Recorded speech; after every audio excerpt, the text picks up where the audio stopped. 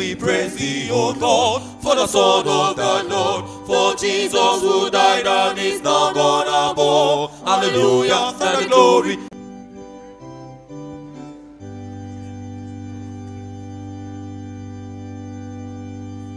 We praise thee, O God, for the Son of the Lord, for Jesus who died and is now gone above. Hallelujah, and the glory.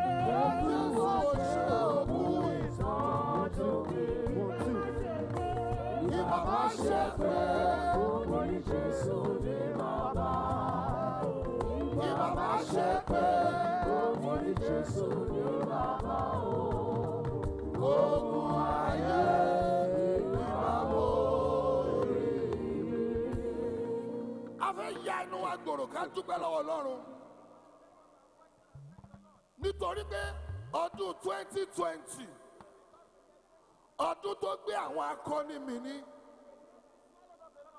Dáfídì nígbà tó rí ikú Saul, Dáfídì sọ wípé ẹ wo àwọn alágbára ń ṣubú, àwọn ohun ìjà sì ń ṣègbé. Ẹ jẹ́ kí èmi àti ká pariwo Jehovah, Jésù Kristi olùmọ̀ọ́kẹ́, mo dúpẹ́ lọ́wọ́ rẹ pé ayọ̀ ìgbàlà rẹ ń bẹ nínú mi. Ẹ fi mí sílẹ̀, ẹ kọ̀ mí sílẹ̀, ẹ̀yin lẹ jẹ́ kí n mọ̀ yín, ẹ sì ń pa mí mọ́ títí dòní. Ẹ pariwo Jehovah, ẹ sọ di àdúrà.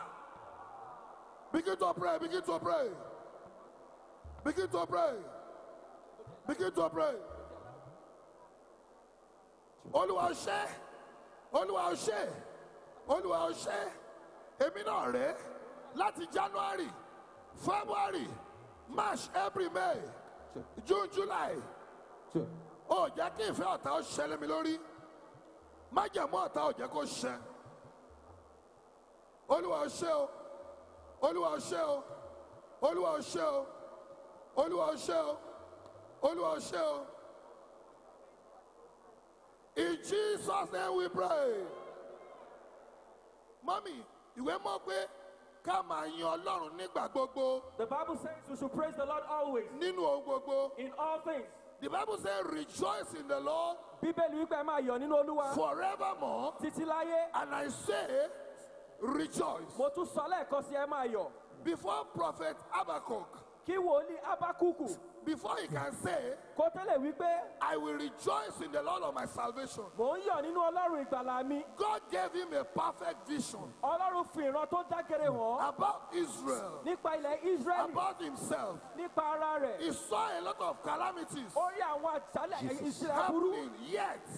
Ó dẹ̀ sunkún. Yet. Síbẹ̀, he saw the power of the Lord ó rí agbára Olúwa on the move.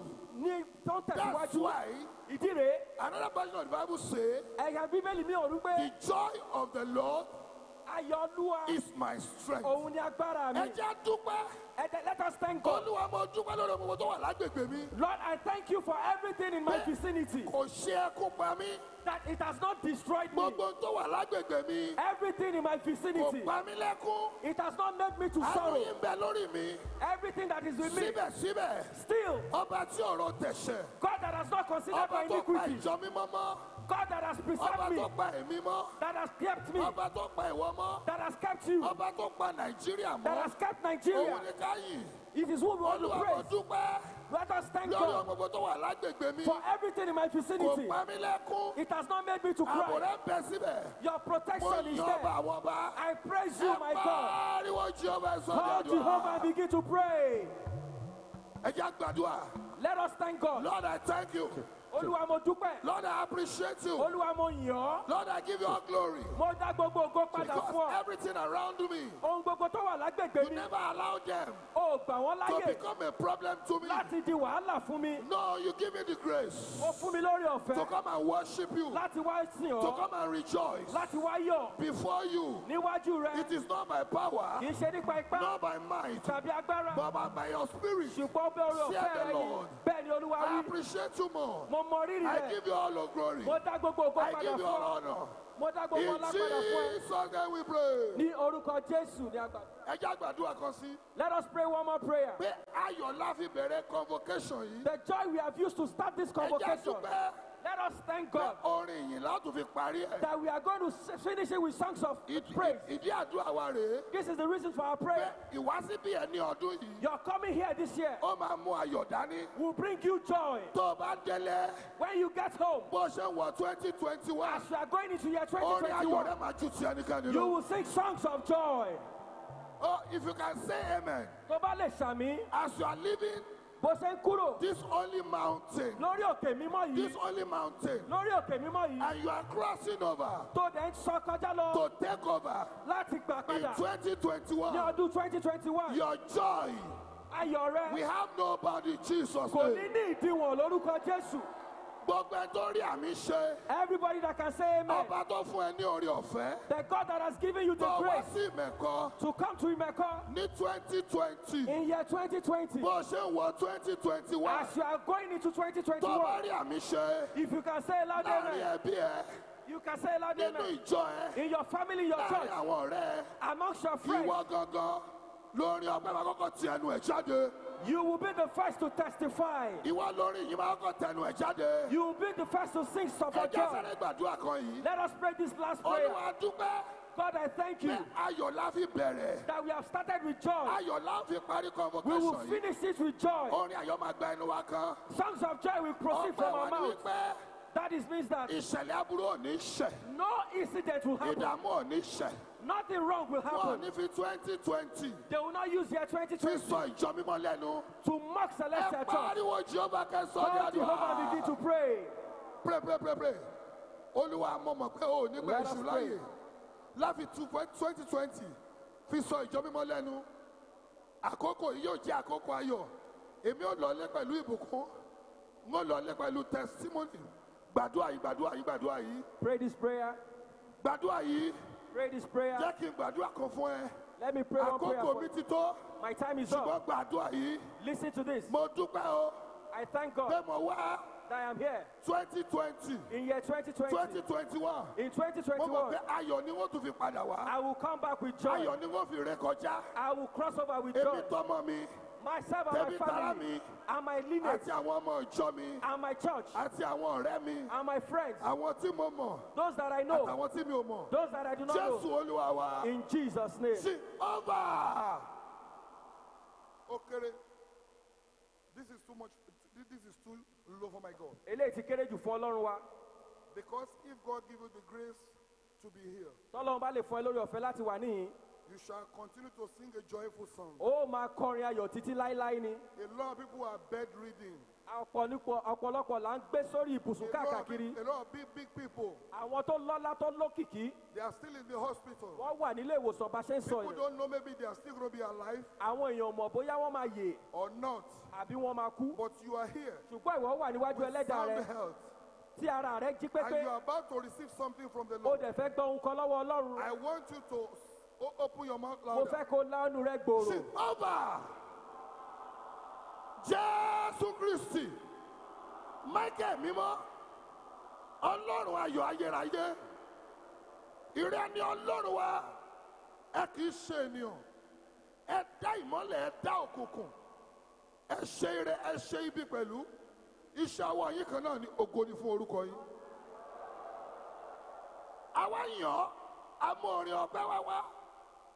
2020 bó tiẹ̀ lé ní ìlú yìí bó tiẹ̀ lé káàkiri àgbáyé ṣùgbọ́n àwa rèé ìran àwọn aláròjinlẹ̀ ló máa ń yin Ọlọ́run, àwọn aláròjinlẹ̀ ló máa ń mú ọpẹ́ wá síwájú Ọlọ́run ìgbàlà. Olúwa gba ọpẹ́ wa, ó kéré Olúwa gba ìyìn wa.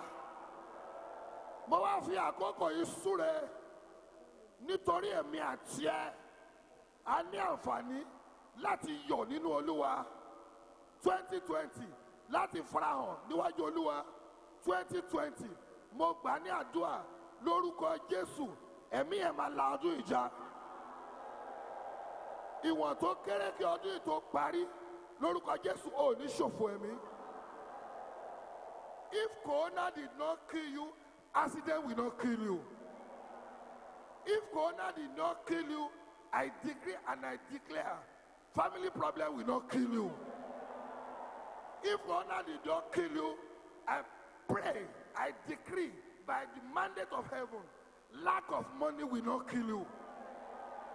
Wherever you go, you shall rejoice. Favor will be your portion. Blessing will be your portion. No more sorrow, no more failure. In Jesus' name I pray. Bí ẹni tí àdúrà rẹ̀ ti jẹ́ ìtẹ́wọ́gbà, ó yá pariwo hallelujah. Hallelujah. Ẹ jẹ́ ká pàtẹ́wọ́ fún ìránṣẹ́ Ọlọ́run alààyè, wòlíì àti ajínrere Samuel Ọwátúndé. The Bible says that I will praise the Lord at all times. His praise will never depart from my mouth. Right now we are going into a session of back-to-back praise. And I want us to make sure we dance before the Lord as we will be bringing down the hands of the Lord through praises. When praises goes up, blessings must surely come down. Join me as I invite back to back to lead us in praises before the Lord. Evangelist Akin Adebayo for the first 10 minutes. And immediately after that, we have Evangelist Olufemi Opalemo for another 10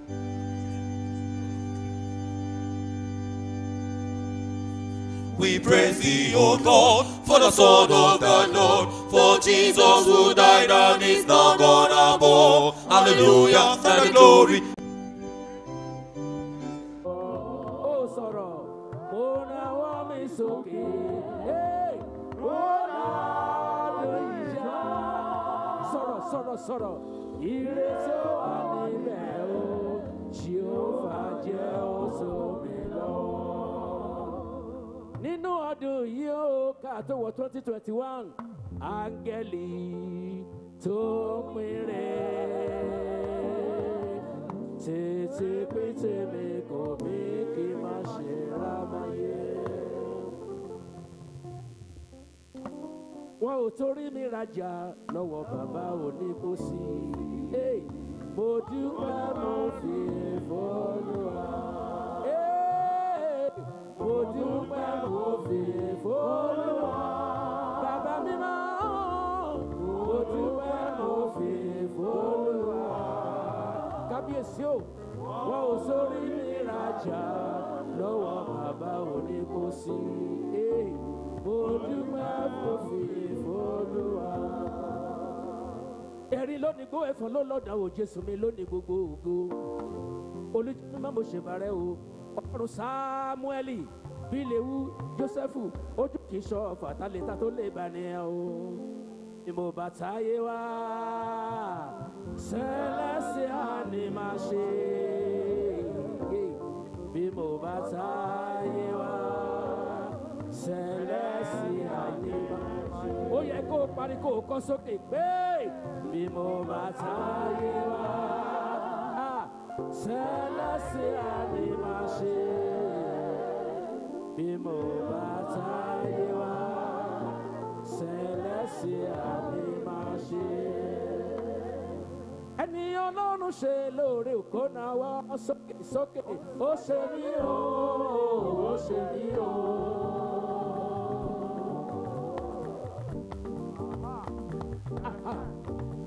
Má kà gbogbo pariwo hallelujah.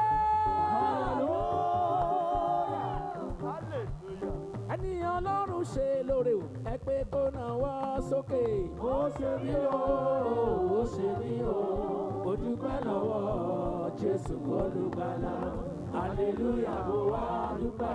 Ènìyàn ló kọ́lé alájà mẹ́fà tó jáde láyé.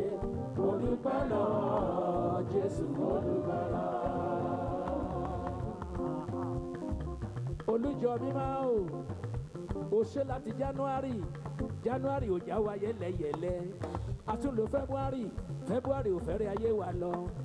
A tún lò March ò má wa mọ́ṣámọ́ṣá. A lò April kò pa wọ́n rẹ̀ o.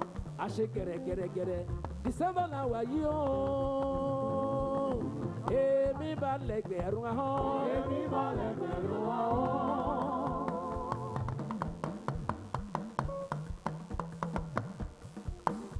Ó yẹ kó o jó sọ́tún kó o jó sósì kó o jó sẹ́yìn kó o jó síwájú.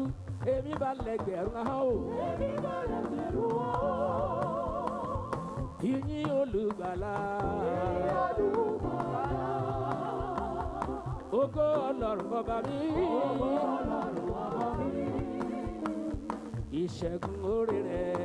Ìṣẹ́gun oore rẹ̀. Dádì, mami, jẹ́bi ó lérè. Àbí ò ṣeun fún ọ. Àwọn máa ṣeun fún mi. Àbí ò ṣẹ́gun fún ọ. Àwọn máa ṣeun fún mi. Àbí ò gbé ọ lékè. Àwọn máa gbé mi lékè. Wo tó bá ṣe nípa tèmi ìmọ́lẹ̀ ayọ̀ Akin Adébáyọ̀ o. Èmi kan sára sọ lọ́rùn ọba.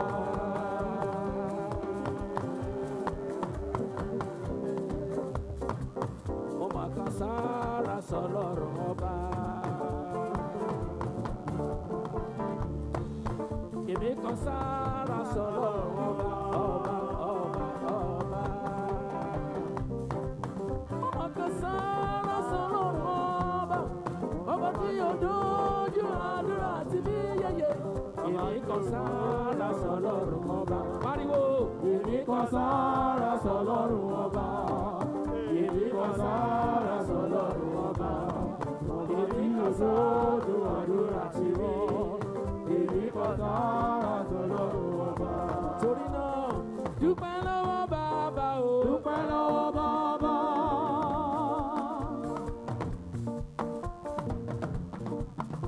Sọ fún kó ṣe wọ́n. Sọ fún kó ṣe wọ́n. Máa juwọ́ sọ́lọ́run, máa jù ọ́, máa dúpẹ́, máa jù ú. Máa dúpẹ́, máa dúpẹ́. Dúpẹ́ lọ́wọ́ bàbá mímọ́. Dúpẹ́ lọ́wọ́ bàbá.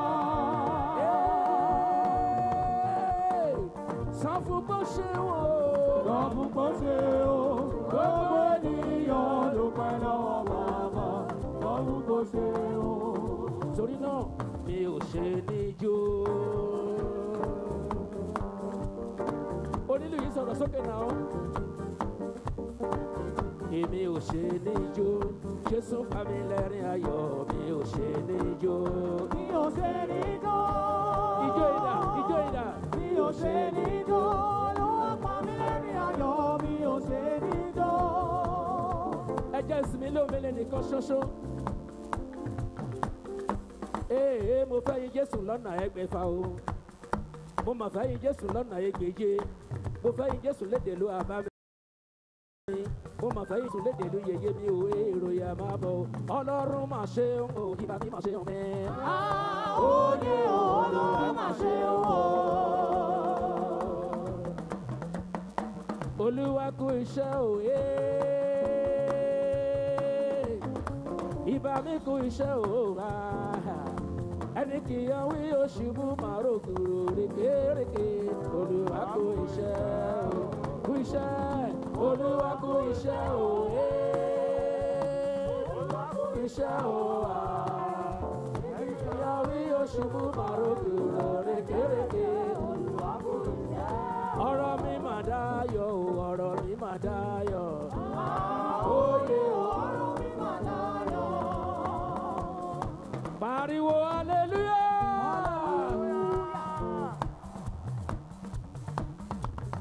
Olóríire dà o.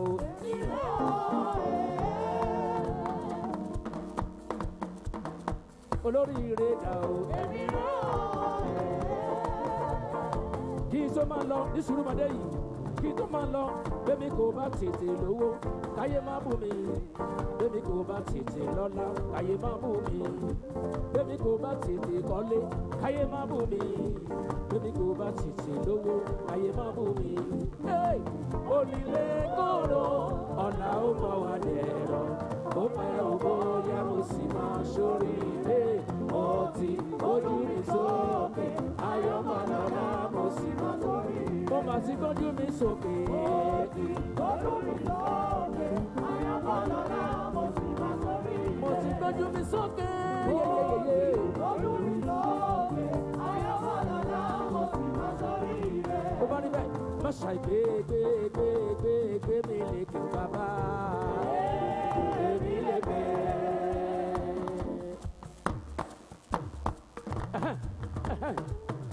Jésù gbé mi gẹ́gẹ́, ó ti gbé mi lékè o bàbá. Ọba mímọ́, kẹ̀kẹ́ iná ló fi gbé mi jà sókè. Àràmàdà ló fi ti ètò ọdún ṣe gbé mi lọ. Èmi lè gbé. Bá mi ké hallelujah o, hallelujah.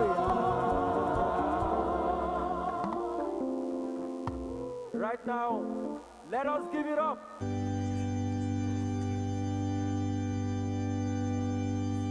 We praise thee, O God, for the Son of the Lord, for Jesus who died and is now gone above. Hallelujah, and the glory.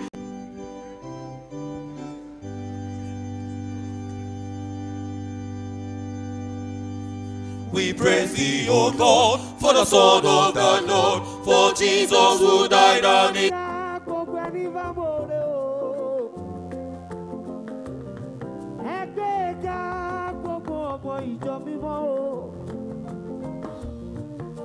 Let everything that has breath praise the Lord, because God is good, His mercy endureth forever.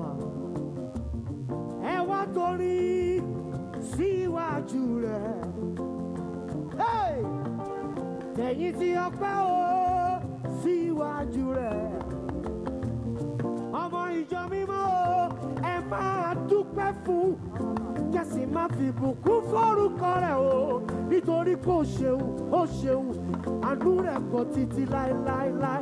Ó yá, ẹ̀yin Olúwa orílẹ̀-èdè gbogbo. Ẹ̀yin Olúwa orílẹ̀-èdè gbogbo. Jẹ̀rọ̀wọ́ ẹ lókè wá juwọ́ fọlọ́run.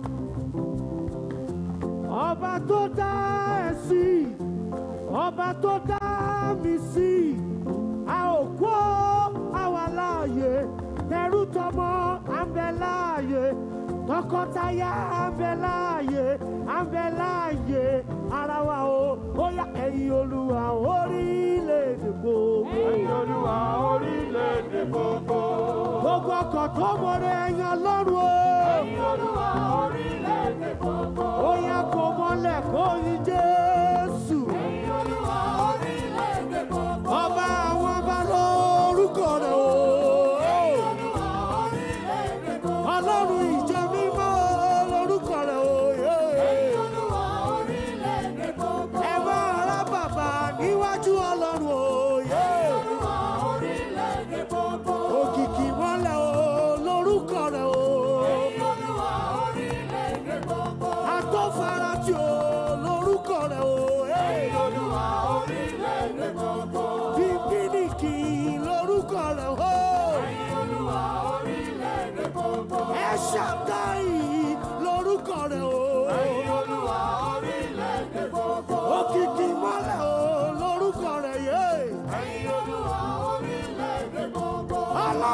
ṣọ́fà lórúkọ rẹ̀ o. Ẹ̀yin Olúwa orílẹ̀-èdè gbogbo. Ó yá juwọ́ ẹ sókè, juwọ́ ẹ sókè, juwọ́ ẹ sọ́lọ́run, juwọ́ ẹ sọ́lọ́run. Má gọrẹ rárá. Ọlọ́run ìjọ mímọ́ ń bẹ lásìkò yìí tó fi dá wa sí dọjọ́ òní. Ó yá hallelujah, hallelujah, hallelujah. Ó yá. Ó yá.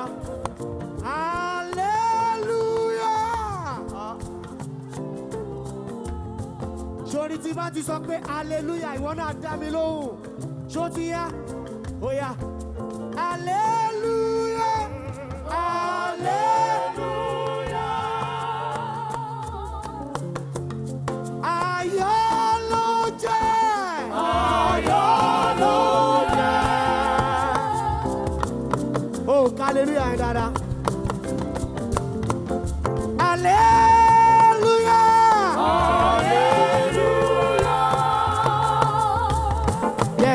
Lókè ayọ̀ ló jẹ́. Ayọ̀ ló jẹ́. Ó yá bí mo ti rí. Bí mo ti rí. Ó yá ó yá ó. Lárí ìjìbá. Níbikíbi. Tí mo bá wà. Tí mo bá wà.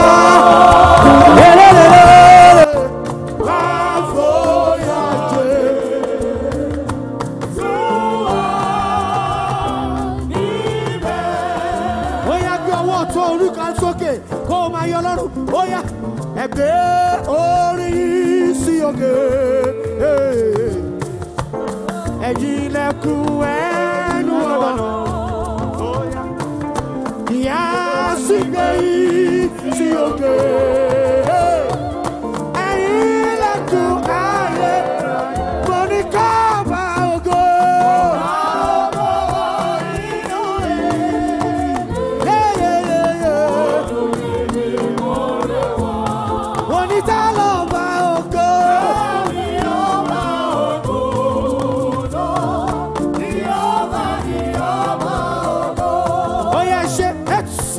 Agbára ẹ̀mí mímọ́ ṣe tán láti wá gún wá sínú wa. Ẹ fi ọkàn mímọ́ kékeré nínú ilé mímọ́ rẹ̀ kọ́ bá ògo. Ọba wọ inú ilé wọnú ilé mímọ́ rẹ̀ wá.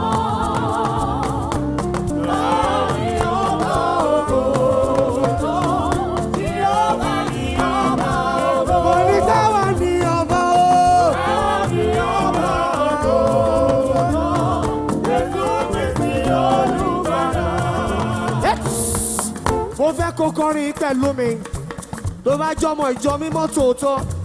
If you're watching me at home, anywhere in the world, I want you to sing this music with me. Let's go. Ó yá. Ìjọ mímọ́ látòde ọ̀run. Ìjọ mímọ́ látòde ọ̀run. Bàbá ọ̀run ló fi ránṣẹ́ o. Bàbá ọ̀run ló fi ránṣẹ́ o. Báyé fẹ́ báyé kọ́ yóò kórè. Ó yá. Ìjọ mímọ́ látòde ọ̀run. Ó yá. Ìjọ mímọ́ látòde ọ̀run. Bàbá ọ̀run ló fi ránṣẹ́ o. Bàbá ọ̀run ló fi ránṣẹ́ o. Báyé fẹ́ báyé kọ́ yóò kórè. Ó yá. Oṣó fẹ́ fóṣó kọ́ yóò kórè. Oṣó fẹ́ báyé kọ́ yóò kórè. Oṣó fẹ́ báyé kọ́ yóò kórè. Báyé fẹ́ báyé kọ́ yóò kórè. Oṣó fẹ́ bóṣó kọ́ yóò kórè. Ẹ máa borí ayé dandan ni o. Ìjọ mímọ́ ló máa wọ ọkọ̀ kẹ́yìn o. Báyé fẹ́ báyé kọ́ yóò kórè. Oṣó fẹ́ bóṣó kọ́ yóò kórè. Ayé fẹ́ báyé kọ́ yóò kórè. Ó yá ẹ lọ sọ fáráyé.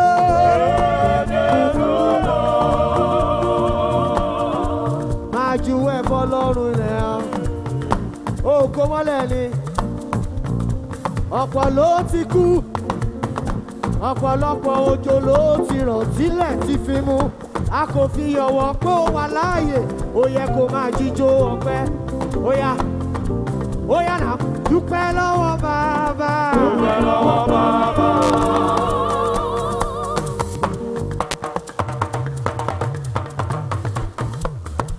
Ijó ló yẹ kó máa jó torí Elédùmarè dá ọ sí ó ní dúpẹ́ lọ́wọ́ bàbá o. Dúpẹ́ lọ́wọ́ bàbá. In fact, sọ pé kó ṣe wò. Àṣẹ dúpẹ́ lọ́wọ́ bàbá. Dúpẹ́ lọ́wọ́ bàbá. Bóyá sọ rí kó ṣe wò. Bóyá lóògbé ènìyàn dúpẹ́ lọ́wọ́ bàbá. Bóyá ọmọ ọjọ́ Celestial mímọ́. Látọ̀run mímọ́ wá ní. Wọ́n ọmọ ọjọ́ Celestial mímọ́ yóò. Látọ̀run mímọ́ wá ní. Ẹ̀bùn sáyọ̀.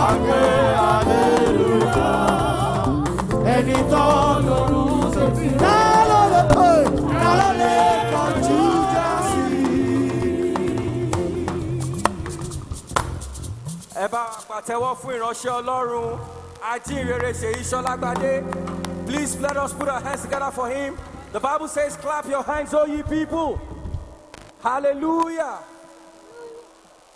For everybody watching us from wherever you may be, all over the world, we believe that the grace of the Lord and the blessings of the Lord cannot be limited.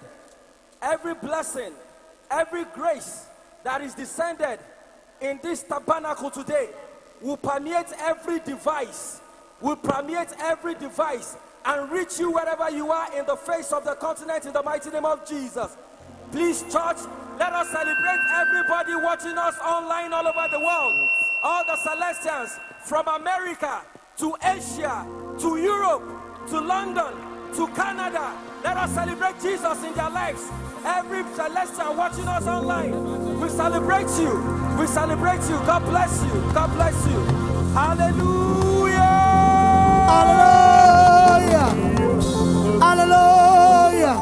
The Bible says, men ought to pray without ceasing.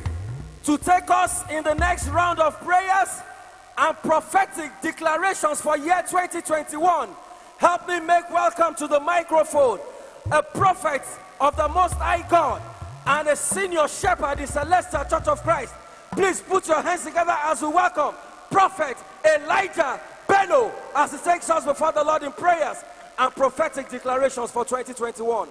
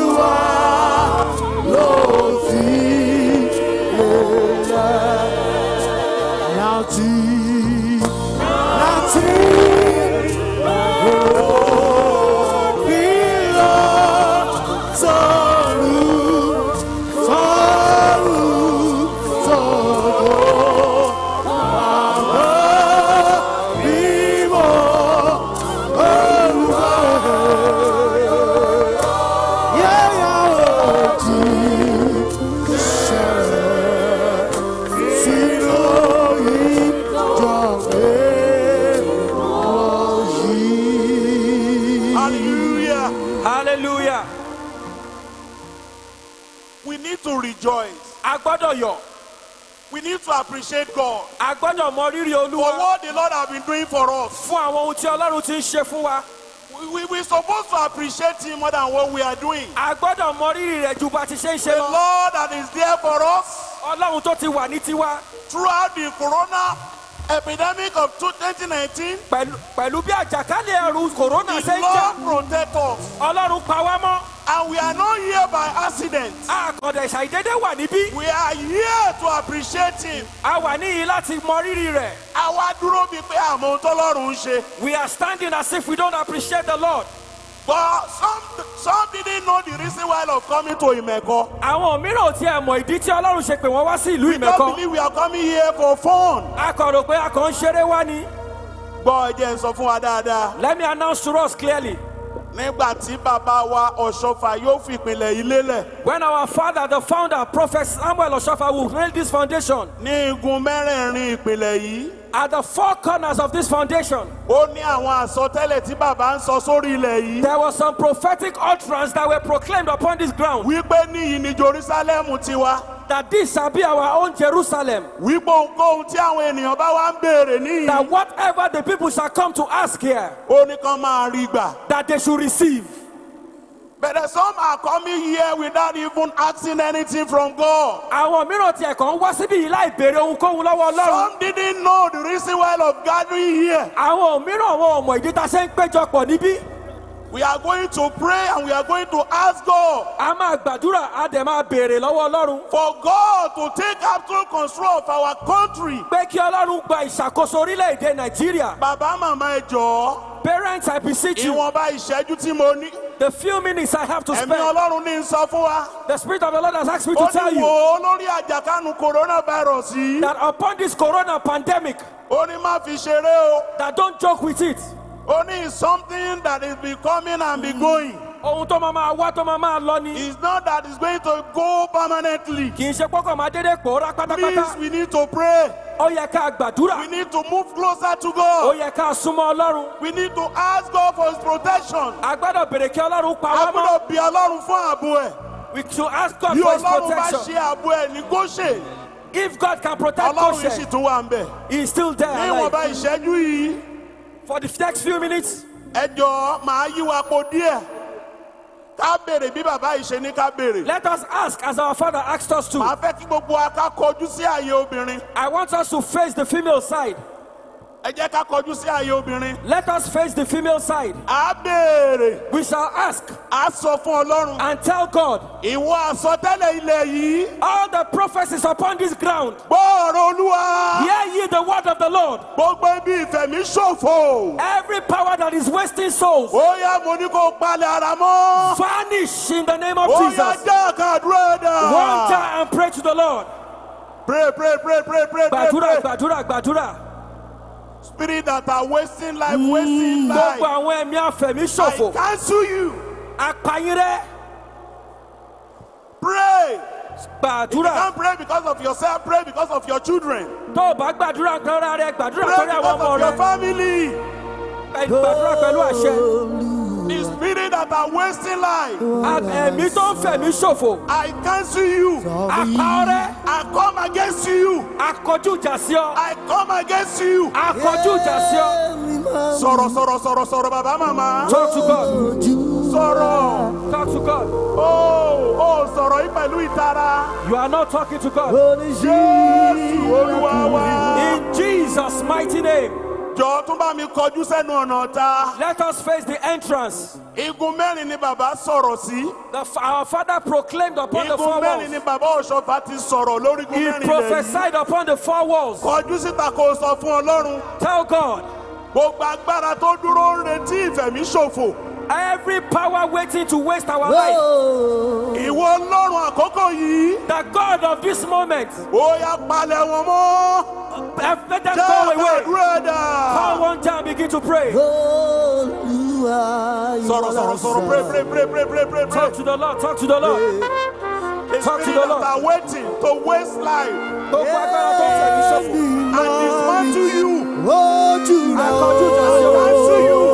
Akọjú ìjà sí ọ. In the name of Jesus, Ní I orúkọ cancel Jésù. you. Sọ̀rọ̀ gidi. Talk to the Gbàdúrà Lord. yìí nítorí ilé ẹ̀. Talk to the Gbàdúrà yìí Lord. nítorí ìlú yìí. Talk to the Gbàdúrà Lord. yìí ti ìjọ mímọ́. Talk to the Gbàdúrà Lord. yìí. Pray. Gbogbo ipá àti agbára tó ń retí ìfẹ̀mí ṣòfò. Every power and right wasting to waste our life. Lord, cancel it. Olúwa pa wọ́n rẹ́.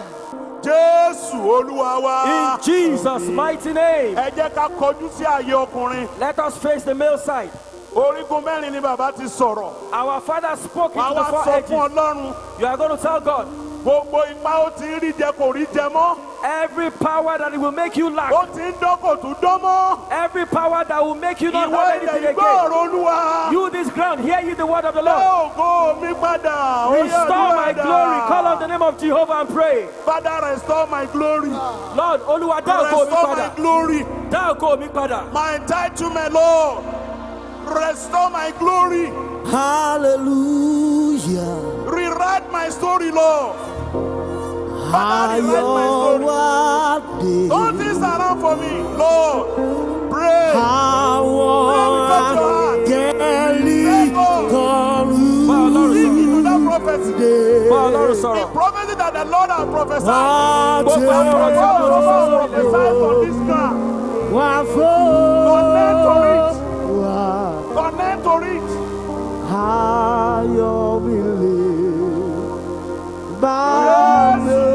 In Jesus' mighty name. The last corner. Àdúrà tó parí rẹ̀. You face the altar. Ẹ jẹ́ ká kọjú sí pẹpẹ Olúwa. The last corner. Àdúrà tó parí rẹ̀. To complete the 4 cardinal points. Láti mú àṣepé bá orígun You mẹ́rẹ̀ẹ̀rin. face the altar. Ẹ jẹ́ ká kọjú sí pẹpẹ. You face the altar. Ká kọjú sí pẹpẹ. Ara nínú Olúwa. Brethren in the Lord, Wòlíì Habakuku. Prophet Habakkuk, If we say we should rejoice tó bá sọ wípé ká yọ̀. upon all that might happen, Lójú ohun and he gbogbo tó lè máa still ṣẹlẹ̀. requires them to praise God. Ó sì sọ fún ọ tẹ́lẹ̀ wípé kọ́ yin Olúwa. Whatever that you might be passing through, Ohunkóhun tá lè máa là kọjá. you need to open your heart at this junction. Mo fẹ́ kó ṣí ọkàn rẹ payá ní àkókò yìí. You need to open your heart at this junction. Ṣí ọkàn rẹ payá ní àkókò yìí. Ask God Bèrè lọ́wọ́ Ọlọ́run that, Lord, pé Olúwa, Lord, Olúwa, Lord, Olúwa, save me and my family. gba èmi àti ìdílé mi là. Save this nation. Gba orílẹ̀-èdè yìí là. Set this nation free. Tú orílẹ̀-èdè yìí sílẹ̀. Àdúrà ẹ̀dá. Call the name of Jehovah and begin to pray. Your prayer, please. Pray concerning your nation. Pray concerning your church. Pray concerning your family. Pray concerning yourself. Pray concerning your nation. Wherever you are praying, pray concerning your family. Lord, I must not lose any of my family. As the years running away. Ask God, gbàdúrà pẹ̀lú ìtara. Ìtara sọ fún Ọlọ́run. Wá fún mi láyọ̀. Jésù Olúwa wa. In Jesus' name we pray. Gbọ́ bí ẹ̀mí Ọlọ́run ti ń wí. Listen to the voice of the Lord. Olú Ọlọ́run Samuel Ìbíléwu Jósẹ́fù. Ọmọ ìyáfà àlàkà IMEKO ojú kò ṣọ́fà ọ̀ṣọ́fà. Yí orí ọ̀fẹ́ àti májẹ̀mú rẹ̀ ti ń bẹ. Ó ní ìran ẹ̀yin ọmọ ènìyàn. Ó ní fi òtítọ́ bá Ọlọ́run rìn. Ó ní ṣí ọkàn payá. Ó ní mú àwọn ògbólógbò ìwà nì kúrò. Bí Dáfídì bá béèrè wípé dá àyà tuntun sínú mi. Olúwa ní sọ fún yín. Ó ní ẹ béèrè fún àyà tuntun. Ẹ béèrè fún ọkàn Ask tuntun. for a new heart. David asked, he said, create in me a new heart. Dáfídì pé dá àyà tuntun sínú He mi. said, create in me a new heart. Dá àyà tuntun sínú mi. Ask for a new heart. Bèrè fún àyà tuntun. Whatever I may be passing through, Father, Ohunkóhun tí mo ask lè God kọjá. the Lord, I need a new heart. Mo nílò àyà tuntun. Gbọ́ dáradára. Listen very well. Nítorí pé bí Olúwa ti ní òun yóò pa ọ́ mọ́. God has said he will preserve Bí you ó ti pa ọmọ Ísírẹ́lì mọ́. as he preserved the nation Ó of ní bẹ́ẹ̀ Israel. ṣe ń là á kọjá lọ. Ó ní ọ̀pọ̀ ẹ̀tọ́ ni yóò wáyé. Some many things will Ní come to life. 2021. In year Ó 2021, ní a ó yí ipò ọ̀pọ̀lọpọ̀ padà. so many positions Ó will ní a ó be mú changed. àwọn ìtura wọlé wá. It will bring about Ó ní a ó comfort. mú àwọn ayọ̀ wọlé wá. It will bring about Ó ní joy. bẹ́ẹ̀ ni tó bá tún dórí ìta kan. Anybody that Wípé stands wọ́n tún outside, wọnú oṣù kẹrin yìí lọ. as you are entering the Ó ní fourth bẹ́ẹ̀ month, ni ó ní àwọn gidigidi kan yóò tún ṣẹlẹ̀. some new Ó ní things will bẹ́ẹ̀ tí happen. àwọn gidigidi yìí bá tún ṣẹlẹ̀. When these things Ó ní happen, ẹ̀rù á bá ọ̀pọ̀. many will be Ó ní afraid. ọ̀pọ̀ á fẹ́ sọ ìgbàgbọ́ nù. They will lose Ó their ní faith. ṣùgbọ́n ọmọ Ọlọ́run. But children Ó ní of di God, ìgbàgbọ́ ẹ̀ mú. hold Ó on ní to your ní faith. pẹ́sẹ́, a ó tún yí ọkọ̀ yìí padà. We will Ó restore ní you. Olúwa lóhùn ọba tó ń gbèjà àwọn àyànfẹ́. He is the one that saves Olóhùn yóò the ṣe saints. ìrànwọ́ agbára. Olóhùn yóò fa agbára hàn. He will show forth his power. Sọ dáradára.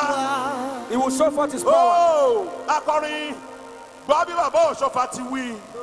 Bàbá Òṣọ́fà ní mo gbéra. Ó ní mò ń lọ sí abúlé Pésù.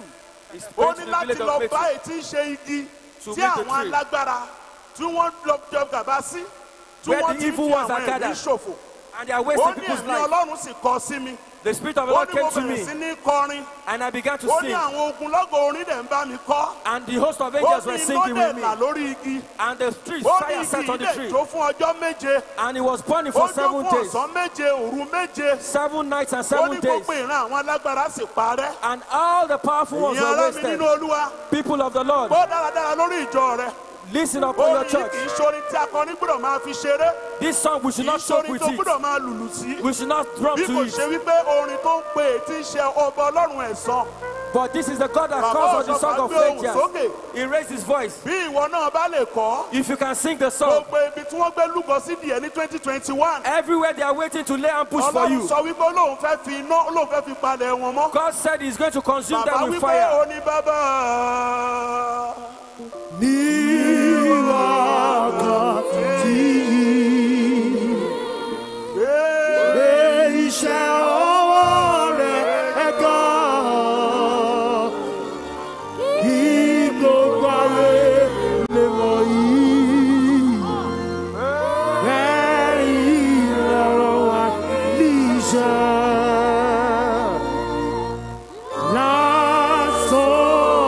lásán láyé ìgbé ogun. Wákàtí náà lè ta ló wá rírì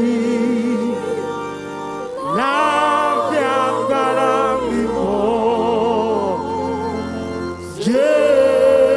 Jésù. Mo sọ ọ́ lábẹ́ orí ọ̀fẹ́. Gbogbo ibi tí agbára ibi lúgọ sí díẹ̀. Iná ọ̀run ó palẹ̀ wọn mọ́. Amen. Ìtura jẹ́ tiẹ̀ látòní. Ayọ̀ Ọlọ́run sì jọba. Amen. Kristi Jésù Olúwa wa. Àmín, àmín, àmín ní orúkọ Jésù. Hallelujah méje f'Olúwa. Hallelujah, hallelujah, hallelujah, hallelujah, hallelujah, hallelujah. Please let us put our hands for the man of God, Prophet Elijah Bello. Hallelujah. Hallelujah, and the glory.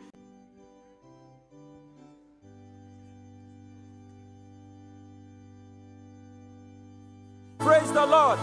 If you know you have the breath of the Almighty in you, raise your hands and shout aloud, hallelujah. I see you entering into year 2021 victoriously in the name of Jesus. The Bible says, even if the fig tree does not blossom, yet I will praise the Lord. Whatever might be my lot, Job said, I will trust in the Lord. The Bible says through King David that the Lord has turned my mourning into dancing. Bíbélì wípé Olúwa ti sọ ìkáàánú mi di ijó fún mi. Lẹ́ẹ̀kan sí, à ń lọ síwájú Olúwa pẹ̀lú tí ọpẹ́ àti àgbàlá rẹ̀ pẹ̀lú ìyìn. Nígbà tí a máa pé ìránṣẹ́ Ọlọ́run alààyè tó tún máa mú wa lọ sínú orin ìyìn lógo lọ. Evangelist Olúfẹ́mi Ọ̀pálẹ̀mọ́. We are going before the Lord in praises as we call upon Evangelist Femi Ọ̀pálẹ̀mọ́ to lead us into another session of praise. Ohun tí mo bá ń dáwọ́ mi lé àyọrísí rere. Ọwọ́ ẹ̀dá, ọwọ́ ayọ̀ ẹ̀dá tó fẹ́ fi gbárí ọdún yìí, ọwọ́ ẹ̀dá nà sọ́lọ́run, nà sí Ọlọ́run Ọ̀ṣọ́fà, ó yá nà dáadáa, jẹ́ kí Ọlọ́run Ọ̀ṣọ́fà rí ọwọ́ ẹ̀. Gbogbo ohun tí mo bá dáwọ́ mi lé àyọrísí rere. Ọlọ́run bá mi fàṣẹ sí, jẹ́ kó dára fún mi, má jẹ́ jìyà lásán, jẹ́ kí láyọ̀ lọ́jọ́ alẹ́ mi. Ó yá tún sọ wípé má ṣe ṣí ọ̀sọ̀rọ̀ mi mo bẹ̀ ọ́ Olúwa. Ọlọ́run ọ̀ṣọ́fà Ọlọ́run ìjọ mímọ́ má ṣe ṣí ọ̀sọ̀rọ̀ mi mo bẹ̀ ọ́ Olúwa. Oore àìlẹ́gbẹ́ Oore àìlọ́bàkan ọ̀run tí ó lè dára sí lágbára.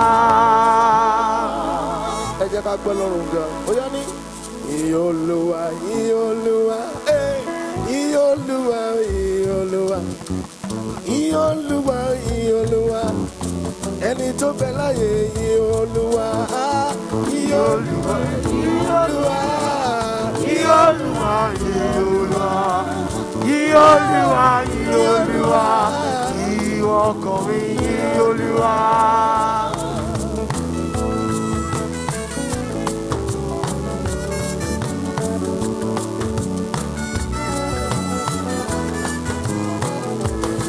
Hey! ìyìn Olúwa ìyìn Olúwa ìyìn Olúwa ìyìn Olúwa ìyìn Olúwa. I God, God bless you. Ìwà ọkàn mi ìyìn Olúwa ìyìn Olúwa ìyìn Olúwa Ìyìn Olúwa, ìyìn Olúwa, ìyìn Olúwa, ìyìn Olúwa, ìwọ ọkàn mi ìyìn Olúwa. Jésù pé ọ́ pé kí o wá o ọmọ ìjọ mímọ́. Jésù pé ọ́ pé kí o wá.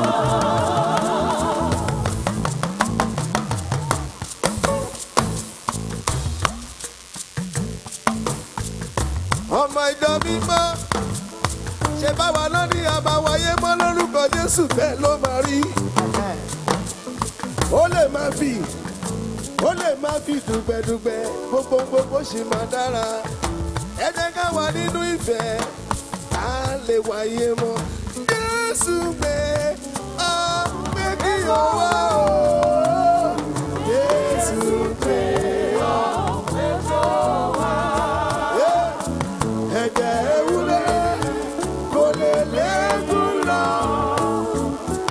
Ẹ̀jẹ̀ àgùntàn kò lè bá mi lọ.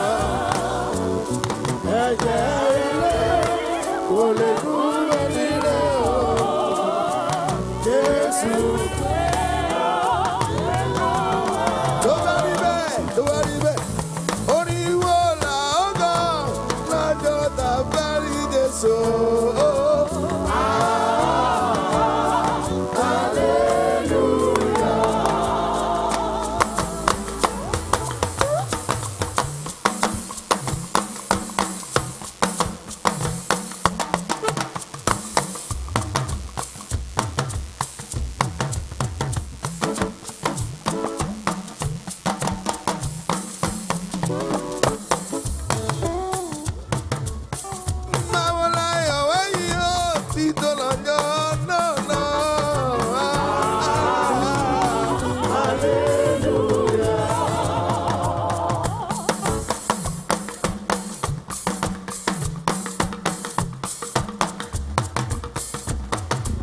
Gbàdúrà kan sí ọdún tó ń bọ̀ ó yẹ ní mo jẹun àná nínú ilé mi mo jẹun òní nínú ilé mi má jẹjẹ dọ̀la lọ́bẹ̀rẹ̀ ó yà sọ bẹ́ẹ̀ mo jẹun mímọ́ àná nínú ilé mi mo jẹun òní nínú ilé mi má jẹjẹ dọ̀la.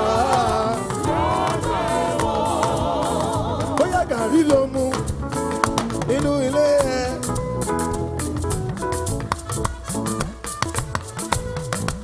Bó bá ro oúnjẹ jẹ nínú ilé rẹ. Bóyá omi ló mu nínú ilé rẹ. Ó tẹ́bi ìjọgbẹ̀ wọ̀n lọ Ọlọ́run mi. Mo jẹun àná nínú ilé mi. Mo jẹun òní nínú ilé mi, má jẹjẹ tọ̀la. Ó yá tó fọ́lọ́run ọlọ́run sísìn ìjó kí n bàjọ́ fún bàbá ara kí n bàjọ́ fún bàbá. Ìjó ẹ̀dá.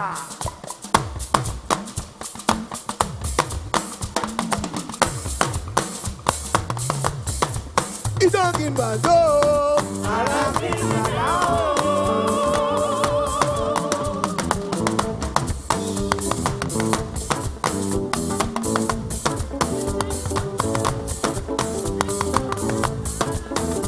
Ìbàdó.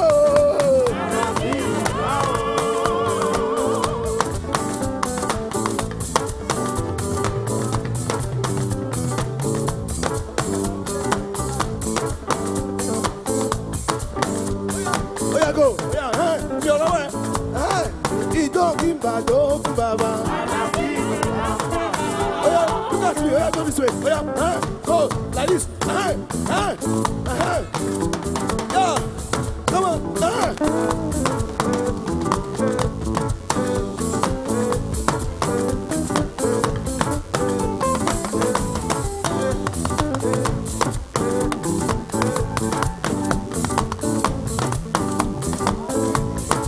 ìjọ Ìbàdó fún bàbá.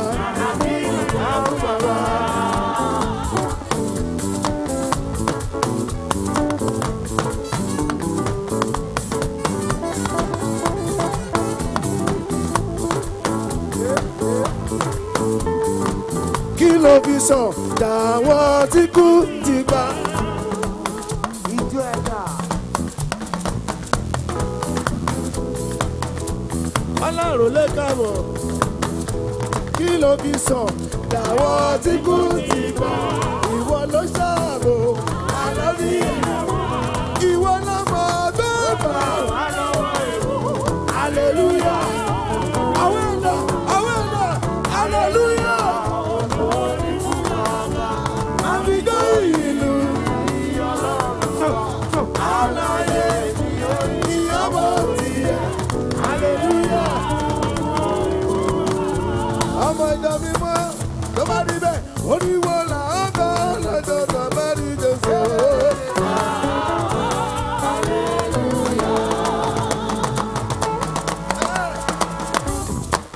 Oya káwé sókè kó hallelujah.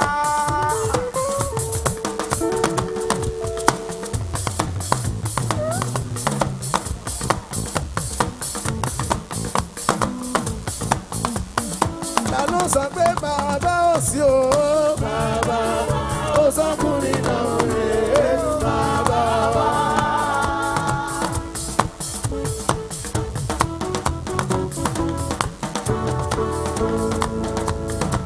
Àwọn ọmọ ṣọ́ọ̀bàrẹ̀ o, aráyé.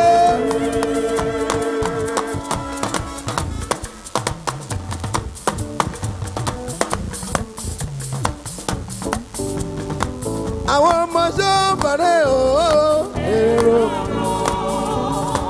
Àwọn ọmọ ṣọ́ọ̀bàrẹ̀ o.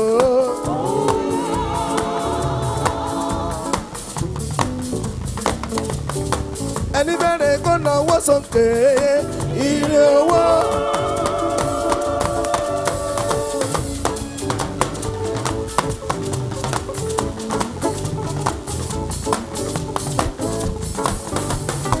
Ẹni bẹ̀rẹ̀ kó náwó sókè, ire owó. Àpáta kú kalẹ̀, ẹni bẹ̀rẹ̀ kó náwó sókè, oya.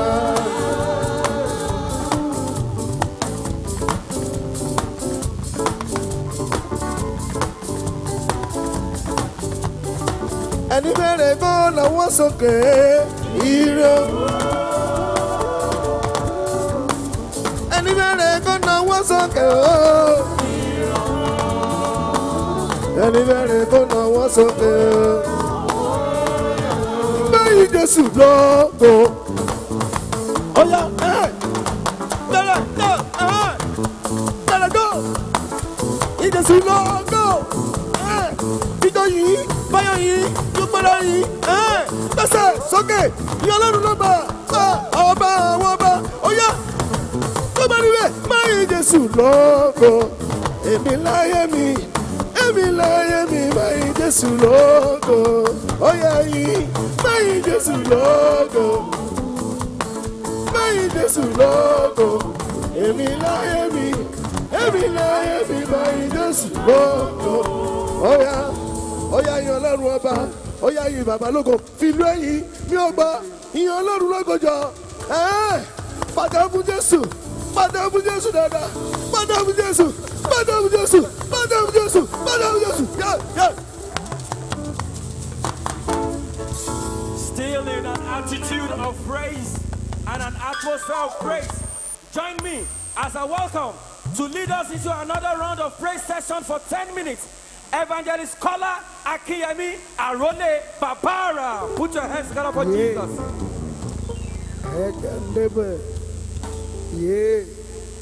Taloluwa ṣe lóore ń bí o. Àwọn tó ṣe lóore kí wọ́n wá dúpẹ́. Àbá rẹ̀ ni tọ́lọ́run ò ṣe lóore ni. All right. Bó bá ṣe é lóore ṣe ló yẹ kó jó. Ṣe ló yẹ kó yọ̀ kó yin bàbá. Torí náà, ancient of days, as old as you are, as old as you are, you will never change. Oh, ancient of days, as old as you are, as old as you are, you will never change. Nowhere it's okay. Ancient of days, Yolua. Oh, sọ̀rọ̀ ara. Oh, Yeto. You never change. Ancient of days, as old as you are, as old as you are, you will never change. Oronú jinlẹ̀ dáadáa. Orí kẹ́mi tá a ṣe lóore bí ò bá dúpẹ́. Ó kọjá ọlọ́ṣà tó dání lọ́nà lọ́jàre.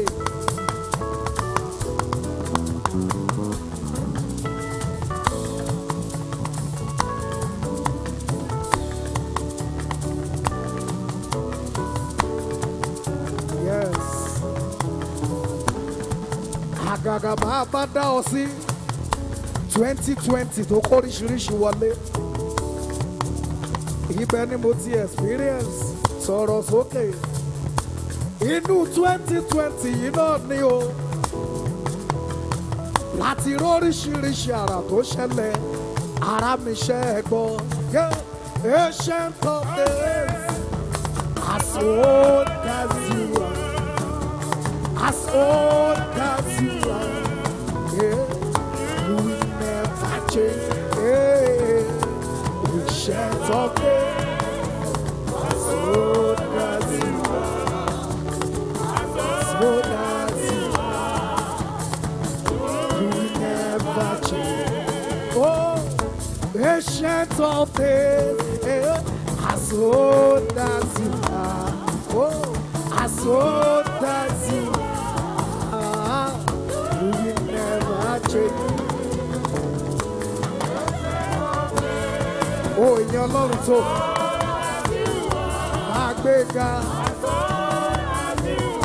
máa yìn tí ń gbọ́. Bóyá tó bá rí bẹ́ẹ̀, ẹ ṣe ibi tẹ́ ti bẹ̀rẹ̀. Ẹ ṣe ibi tẹ́ bá dé. Àdúpẹ́ o Jésù, ibi tẹ́ mú wa lọ. Ó yá sọ bẹ́ẹ̀. Ó sọ̀rọ̀. Ó pààyàn lógo. Ibi tẹ́ mú wa lọ. Ibi tẹ́ mú wa lọ. Ibi tẹ́ mú wa lọ.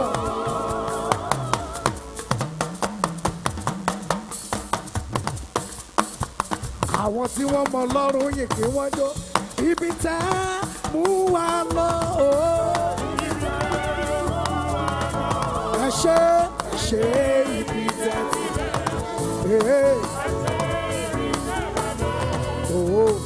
Àdúpẹ́ o,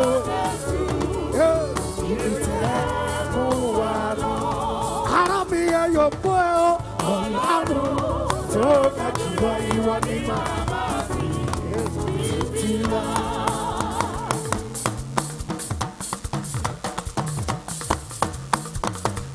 Hallelujah lórí ìṣẹ̀lẹ̀. Àwọn tí wọ́n mọ̀ pẹ́ dá kí wọ́n jó sẹ́, kí wọ́n máa yin bàbá lógo. Ara mi ẹ yóò bọ́ ẹ o, Ọlọ́run tó ga jùlọ ìwọ ni màá títí lọ. Olúwa tó ṣe mí lóore o.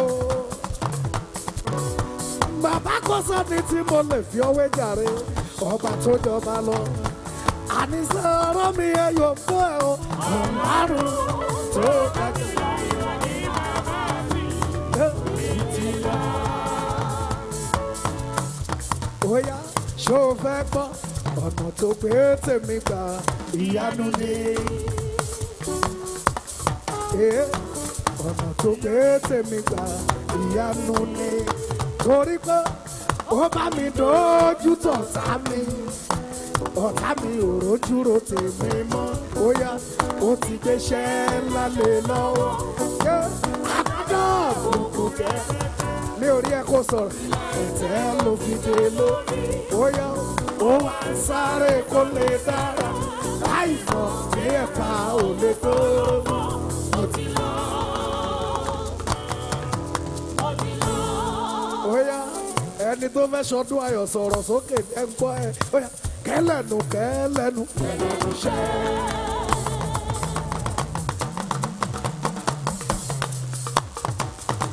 Òjò ṣe ló yẹ kó o dúpẹ́ sẹ́, ó yá pariwo kẹ́lẹ́nu kẹ́lẹ́nu kẹ́lẹ́nu ṣẹ́nu. Èmi náà rèé ayé ti rò pé lọ́dọ̀ sí.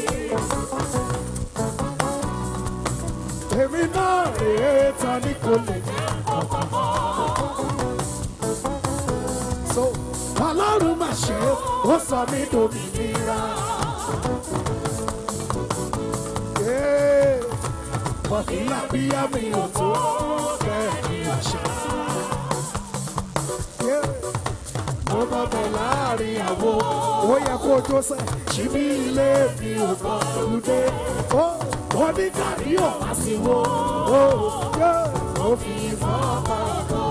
Tó bá rí bẹ́ẹ̀, ìjọ ni májẹ̀mú mi o, ẹ̀ sáà jẹ́ tó.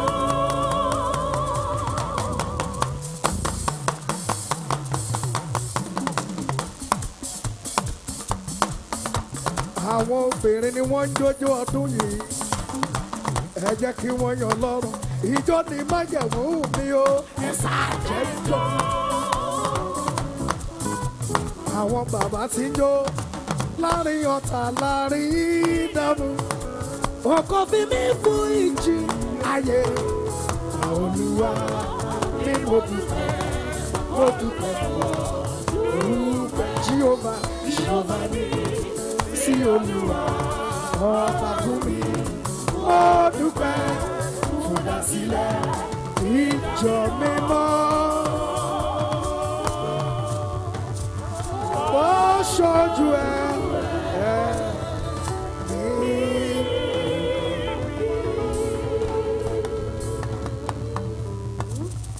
Let us put our hands together for Evangelist Kola Akiyemi Arole Babara. Shall we please be seated? Shall we please be seated for the next couple of minutes as I invite to the microphone for further announcements and housekeeping information the chairman of the IMEKO Convocation Central Working Committee, Brother Benga Daniel Adebayo, as he brings us further announcements and housekeeping information. Hallelujah. Hallelujah. Hallelujah. Hallelujah. Hallelujah. Hallelujah. I want to welcome us once again to this Convocation 2020. Lẹ́ẹ̀kan sí mo fẹ́ kí gbogbo wa káàbọ̀ sí ìpàgọ́ ti ọdún 2020. I pray that na mẹ́pọ̀ ní kwaba wa na òpin dàhó mìíràn báyìí tó kwe yọ́yọ́ hẹ́mi tán.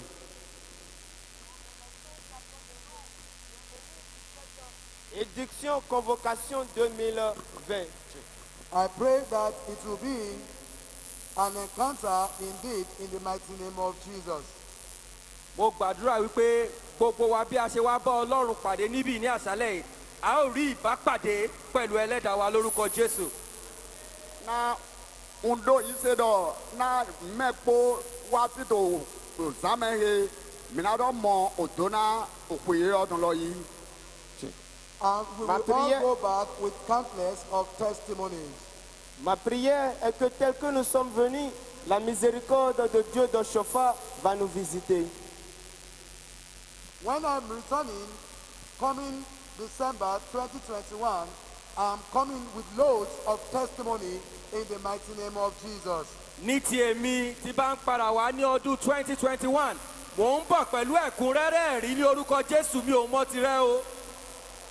Na nyɛ tɔn lo ŋdo yi se lɔ na wòle mìíràn dɔ gɔ wa na wòye lɔ tɔn o do na ayadze tɔn yina dɔ kpɔkpɔ mi tɔn lɛ tɔn. Car pour moi, en revenant en 2021, nous allons venir avec des actions de grâce. Just as the theme for this year has been that we will always rejoice in our God and rejoice in the God of our salvation, we will also be rejoicing. You also be rejoicing with me come December 2021 in the mighty name of Jesus. Gẹ́gẹ́ bí àkòrí ti ọdún yìí wípé ká yọ̀ nínú Olúwa ká sì yọ̀ nínú Ọlọ́run ìgbàlà wa, mo gbà ládùúrà pé tí ó bá máa fi di ìwòye ọdún tó ń bọ̀ àti èmi àti rẹ a ó máa yọ ayọ̀ ìgbàlà lórúkọ Jésù. Kẹ́rẹ́dì dé òkàndá ìdò òkèyè tọmẹ tí ń dọ̀dọ̀ mìíràn tí kò àyájẹ kó tó òkèyè lọ́mẹ ẹnlẹ̀ mìíràn dọ̀ gọ́ wa tó òkèdè jàmẹ mìíràn mọ àyájẹ dàgódé yìí tó Jésù sí nǹkan mẹ. Vu le thème de notre convocation qui dit glorifions l'Éternel des armées et glorifions-le, adorons-le tel que nous serons là l'année prochaine, nous allons venir avec des actions de grâce. I want to appreciate all our members all over the world who are currently on live joining us for this service. I pray that your testimony shall be permanent in the mighty name of Jesus. Mo fẹ́ kí gbogbo àwọn ọmọ ìjọ wa jákèjádò àgbáyé tí wọ́n ń wò wá lórí ẹ̀rọ ayélujára níbikíbi tí wọ́n lè wà, mo gbàgbọ́ wípé ayọ̀ Ọlọ́run yóò bá gbogbo wa ní orúkọ Jésù. Nkó dɛ dɔ na mɛmɛ kpó tó wɛkɛsù ɛni lɛ kpó mɛ tó mi kɔntò alɔ ŋlɛ gbɔn wòye yɔ dali mi kó dɛ dɔ o donna wòye dɔn ena yin do kpókpó mi tɔ lɛ tɔn tó Jésus sí nkɔmɛ. Ma prière est que les fidèles de l'église du christianisme céleste qui nous regardent en direct, que la miséricorde de Dieu leur visite. As you are aware, we are living in a time that we all need to be very careful, especially when the government has given us some guidelines regarding our gathering. We gave the government the assurance that we are going to abide by all the protocols. So I'm imploring us, all of us who are here, so please abide by the rules and regulations concerning the COVID protocol that has been put in place by government. Gẹ́gẹ́ bí gbogbo wa ti mọ̀ pé àkókò tí a wà jákèjádò gbogbo àgbáyé báyìí, àkókò tó léwu pẹ̀lú àjàkẹ́ alárùn tó ń jà ròyìnròyìn ni. Gbogbo ìjọba orílẹ̀-èdè àgbáyé ló dẹ̀ ń ṣe ohun tó tọ́ àti tó yẹ láti rí i pé wọ́n dáàbò bo àwọn ará ìlú wọn nípa líla àwọn ìlànà sílẹ̀ tí àwọn èèyàn máa tẹ̀lé. Bákan náà, àwa náà gẹ́gẹ́ bí ìjọ à ń ṣe gbogbo ipá wa láti tẹ̀lé àwọn ìlànà yìí àti rí i pé a wà ní ìbámu pẹ̀lú àwọn òfin tí ìjọba fi lélẹ̀. Kẹ́rẹ́dì dé mẹ́ kóyán dọ̀ àwùjọ yìí nàka etí tó tó mẹ́ tó tó lẹ́ kó ẹ̀ tẹ̀lé nílẹ̀ kó tọ́ mẹ́ omi ẹ̀sùn di gbùgbọ́wé náà mi zi àyíká tó hóye lẹ́ jí mi náà mọ̀dọ̀ ti tòmí tó lẹ́ etí gbọ̀n hóye lẹ́ dàlí kẹ́rẹ́dì dé òjìwéyẹ̀ wèsè dà yìí ló pọ̀n ò gouvernement lọ dàlí wúwẹ̀ mi bí ba di o. Tel que vous le savez, que le monde entier est frappé par une maladie, une tension, raison pour laquelle chaque pays a essayé de mettre en place des règles pour la sécurité de ses fidèles, des populations. C'est ainsi que l'Église du christianisme céleste essaie aussi de mettre en place des règlements afin que la paix règne. My prayer is that for all of us who are here and those watching us at home, that none of those wasting away diseases will come near our dwelling place in the mighty name of Jesus. Àdúrà mi ni pé fún gbogbo wa tí a wà níbí àti àwọn tó ń wò wá nílé, ìkọ̀kan nínú àjàkálẹ̀ àrùn yìí kò ní súnmọ́ ilé wa, búburú kan kò dẹ̀ ní ṣẹlẹ̀ sí wa lórúkọ Jésù. O dẹ̀mí tán wáyé náà, òmí mẹ́tí tó filẹ̀ kó mẹ́mí pípọ́n tó kó ìgbélẹ̀ kó filẹ̀ kó èmi de o àwùjọ ní akáhe ẹ máa jẹ̀dẹ́ pé èmi tán jí tó Jésù sí nǹkan mi. Ma prière pour chacun de nous, chaque fidèle de l'Église du christianisme céleste, on ne sera jamais frappé par cette maladie. The sanctuary, the basilica, has been marked with all these footprint marks. Please make sure that you are seated in one of those prints. Otherwise, you might have to move outside because we need to conform with the social distance rule by the government. A dẹ̀ ti rí i pé gbogbo ilẹ̀ Basílíkà yìí la fi àmì sí ní ìwọ̀n bàtà ẹsẹ̀ méjì síra wọn láti rí i pé a wà ní ìbámu pẹ̀lú àwọn òfin tí ìjọba orílẹ̀-èdè Nàìjíríà tí wọ́n ti là sílẹ̀ fún wa. Ẹ̀dọ̀ mi mọ̀ mìíràn mọ̀ àpọ̀pá lòpọ̀ jẹ òmẹ́tì lòpọ̀ jẹ mẹ́tì lòpọ̀ dé títò àyígbálọ́jí fídé pípé dé àǹsí àyíndó kéde dìde òkú rẹ ní máa ná mi àlọ́ ọ̀dọ̀ mi ní bàtìdó wẹ̀ mi bàtìdó jàlé pòyìn sẹ́hìn lẹ̀. Pour la sécurité de chacun de nous, vous allez voir dans Basilique qu'il y a des signes de pied. Nous demandons à chaque fidèle d'essayer de s'asseoir là où il y a ces signes. And ensure that we have our nose mask on at all times. Ẹ jẹ́ ká rí i dájú wípé ní ìgbà gbogbo ni a wọ ìbòmú wa kó bo imú àti ẹnu wa ní ìgbà gbogbo nínú ẹ̀sìn yìí. Dìde bòyẹn náà fídé pépé àti tìkó òtúkù dé fìlà tìkó èkó wẹlẹ́ kọ́nu. À chaque temps, au cours de notre culte, vérifions à chaque moment notre cache-nez et veillez placer cela au bon niveau. Shortly, our Father in the Lord, His Eminence, Pastor EMF or Shofar, will be joining us for the Mass. I implore us to please stay put where we are when he's coming in, so that we do not run foul of the guideline as stated by the protocol. Láìpẹ́, àwọn bàbá wa nínú Olúwa ẹni ọ̀wọ̀ Reverend EMF Ọ̀ṣọ́fà wọ́n máa wá sí àárín wa fún ẹ̀sìn yìí. A bẹ̀ wá, ẹ jẹ́ kí a má fi àyè wa sílẹ̀ kí gbogbo wa kárí pé ibi tí a ti fàmì sí fún wa láti dúró sí òun ni a wà ká má bàa tàpá sí àwọn òfin tí ìjọba ti lẹ̀ sílẹ̀ yìí. O sáà máa dẹ̀mẹ̀ papa mi tán dàhó àgùnkọ̀tọ̀ Reverend Pastor mọ̀bí náà Ọ̀ṣọ́fà ìlà wa chẹ́chẹ́ mi tán fílẹ̀ pépé àti àyíndó tí tó fi lọ máa hàn yí giligilibo náà ti tó lọ́lẹ̀ ní ti gbòmọ́. Dans quelques instants, pour le grand culte qui aura lieu, nous allons voir notre cher Père, le pasteur qui fera son entrée. Nous exhortons, nous demandons à chacun de nous de s'asseoir à sa place. Pas de désordre, pas de bruit. In this service,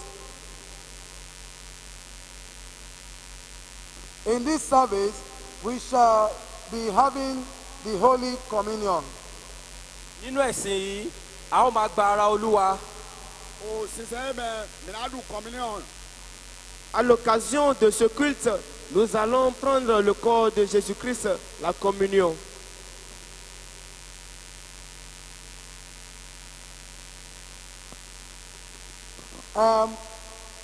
Ẹ jẹ́ kí a fetí sí ètò tí a fi sílẹ̀ tí a fẹ́ ṣe nígbà tí a ṣe fẹ́ gba ara Olúwa nítorí pé kí a má ṣẹ̀ sí òfin ìjọba.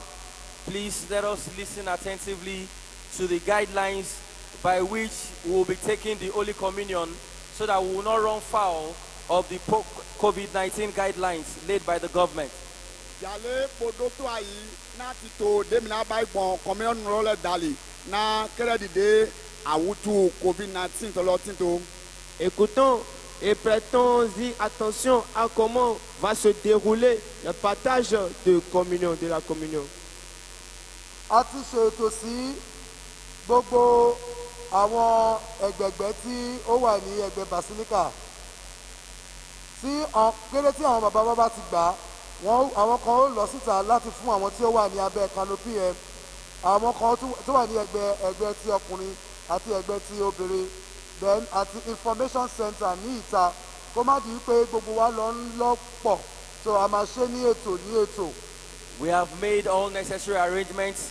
Immediately the clergy finishes taking their communion, we've made arrangements for sidesmen and women that will administer the communion to those on the overflow, at the overflow on both sides of the basilica, as well as at the information center. Kéré dìde mi yẹn do na nùkọ̀tọ̀ dáwọ́dà etí dà gbà nùkọ̀lẹ̀ ẹ̀yẹ nù communion po ìnáwó báyìí ti tó lẹ̀ bọ̀ yàn sílẹ̀ màmá lẹ̀ kẹ́kẹ́ tó yóò tó dán ìráyè tán pọ́ńtún lẹ̀ lọ́wọ́ dàlí kẹ́kẹ́ jẹ ògbónú dán kọ́ jídà ó fídè èrò communion de èmi kóra bá do ìyẹ́ ìjì èmi àdó mi sísẹ̀ mi lè gbà. Il y a déjà des emplacements de côté droite et de notre côté gauche. Quand le moment viendra, les femmes iront à leur côté. Il y a déjà des équipes en place qui vont servir les femmes et une équipe qui servira aussi les hommes. Et le centre d'information qui va servir aussi d'autres personnes afin qu'il y ait de l'ordre. I implore us to approach the Lord's table with all sobriety, and I pray that the benefits of it will not be lost in our lives in the mighty name of Jesus. Mo fẹ́ kí a wá síwájú ẹlẹ́dàá wa ní àṣálẹ́ yìí pẹ̀lú gbogbo ìrẹ̀lẹ̀. Mo dẹ̀ gbàdúrà wípé ohun gbogbo tí à ń wojú Olúwa fún láti rí gbà ní ọdún yìí a ò ní pàdánù rẹ̀ lórúkọ Jésù. Ejiro mi nọ n'ado kpokpo mi tán lẹ ni wá nùkàn jìwéyàwó tán kó talẹ̀ àyíkó lọ kàmbíọ̀ mi tán lẹ òdẹ mi tán lẹ tó égbé tu es dans doigt tchèji kò yẹ ìwò. Nous prions par conséquent chacun de nous de venir vers le Créateur du ciel et de la terre avec un cœur pur et le respect afin que toutes nos prières soient exaucées. Please, let's be orderly. Those of us in the Basilica Auditorium as we partake of the Lord's table as well. Ẹ jẹ́ kí a ṣe ohun gbogbo létòlétò àti níwọ̀ntúnwọ̀nsì àti ní ìbámu pẹ̀lú àwọn ìlànà tí àwọn adènà bá fi là sílẹ̀ fún wa nígbà tá a bá ń gba ọ̀rọ̀ Olúwa yìí. Milita yi na o sein de zeda dans le na de couper de honji no to hele na mi do mi baido di ke na mi bodo ho den lego. Faudront que nous respectons l'ordonnance des portiers en ce qui concerne le partage de la communion. In this service, there will be room for thanksgiving, but we are going to actually design a way in such a way that all your thanksgiving items will be brought to the front and prayer will be said on it. Nínú ẹ̀sìn yìí a máa ṣọpẹ́ a dẹ̀ máa ṣe ètò bí a ṣe máa rí pé a ṣọpẹ́ yẹn láì tàpá sí òfin tí ìjọba ti là sílẹ̀ a máa wá bí a ṣe máa gba gbogbo àwọn nǹkan pẹ́ wọ̀nyí tí a máa gbé wá síwájú fún àwọn bàbá wa láti gbàdúrà sí. O mina yi o pẹ́ tó sinsẹ́ yé mẹ́ àmọ́dé mina yi pẹ́ lọ́dọ̀ ẹ̀rọ àti kó ti tó lẹ́kọ̀ọ́ bọ̀ àdópẹ́ dídọ́ lọ ọpẹ́ dídọ́ lọ àti àpàtó yìí bọ̀ ọ̀hánjí náà tọ́lẹ̀ náà wá sí wa nùkọ́tọ́ dá wà gbà nùkọ́tọ́lẹ̀ bẹ̀rẹ̀ náà kò dẹ́dẹ́ jì. Au cours de ce culte, nous allons faire d'actions de grâce. Mais ensemble, nous verrons comment nous allons faire afin de ne pas violer les règlements qui ont été ordonnés par le gouvernement. So by tomorrow morning, we'll be having the Christmas morning service by 10 a.m. We want all clergy to be available for this service before we take our departure. Oṣù afọ́nu mi dó sísẹ́ bọ̀dá basi náà sísẹ́ náà ẹ̀jẹ̀ galọ́mẹ nọ̀tẹ̀ nàdó bàdí tuntun lọ́lẹ̀. Demain, il y a un culte qui va se dérouler et le programme de ce culte, au fur et à mesure, vous l'aurez. Okay. I have just been told that the men's side we are at full capacity. kindly help me tell them at the entrance that there is no more room in the auditorium to accommodate our men. So they should please go to the overflow provided, and the screen are outside. We are working assiduously to make sure that there is audio, outside for us to enjoy everything about this service outside. We don't have to go against the government regulation. A ṣe fi tó wa létí wípé ààyè ọkùnrin ti kún, a dẹ̀ ti fún ọ ní, a ti sọ fún ọ lẹ́nu ọ̀nà wípé kí wọ́n má gba àwọn ọkùnrin láàyè láti wọlé mọ́. Àwọn tó bá di pé àwọn ṣe fẹ́ wọlé kí wọ́n lọ sí gbàgede tí a ti pèsè sílẹ̀ ní ìta, tí a ti gbé àwọn àwòrán sí tí wọ́n máa wo ohun gbogbo tó ń ṣẹlẹ̀ nínú ilé, kí wọ́n máa lọ síbẹ̀, kí wọ́n máa kàn dẹ́kun láti máa gba àwọn ọkùnrin wọlé nítorí pé ààyè ọkùnrin ti kún báyìí. O ndébi mọ̀ ìyá ètò ẹ̀ lọ òsùn sílẹ̀ egọ dèéka gọ́dìn mẹ́ẹ̀má dìké náà sùn sílẹ̀ pé nzọ́ bí ọ̀pọ̀ ìgbéblo sùn sílẹ̀ náà wá bí ọ̀fìlọ́ ní tíì tó gbónú dán bẹ́ẹ̀ bá sí tẹlifíṣọ̀n dahoro filẹ̀ ẹ̀rọ pípọ̀ ní dèjì ọ̀fìlẹ̀ kó náà o àhọlùsí tètò dèzínàmì ẹ̀jú ẹ̀mí tè. Nous avons reçu l'information que l'emplacement donné pour les hommes sont occupés déjà. Par conséquent, nous avons arrêté l'entrée des hommes et nous demandons aux hommes de se mettre de côté à l'extérieur du temple afin de suivre ensemble le déroulement du culte. Lastly, ẹjọ́ arọ̀yìn gbogbo àwọn tí wọ́n mú fóònù tí wọ́n sì ń lo fóònù nínú auditorium àti ní pé iwájú bàbá olúwa ọlọ́run alààyè la wà.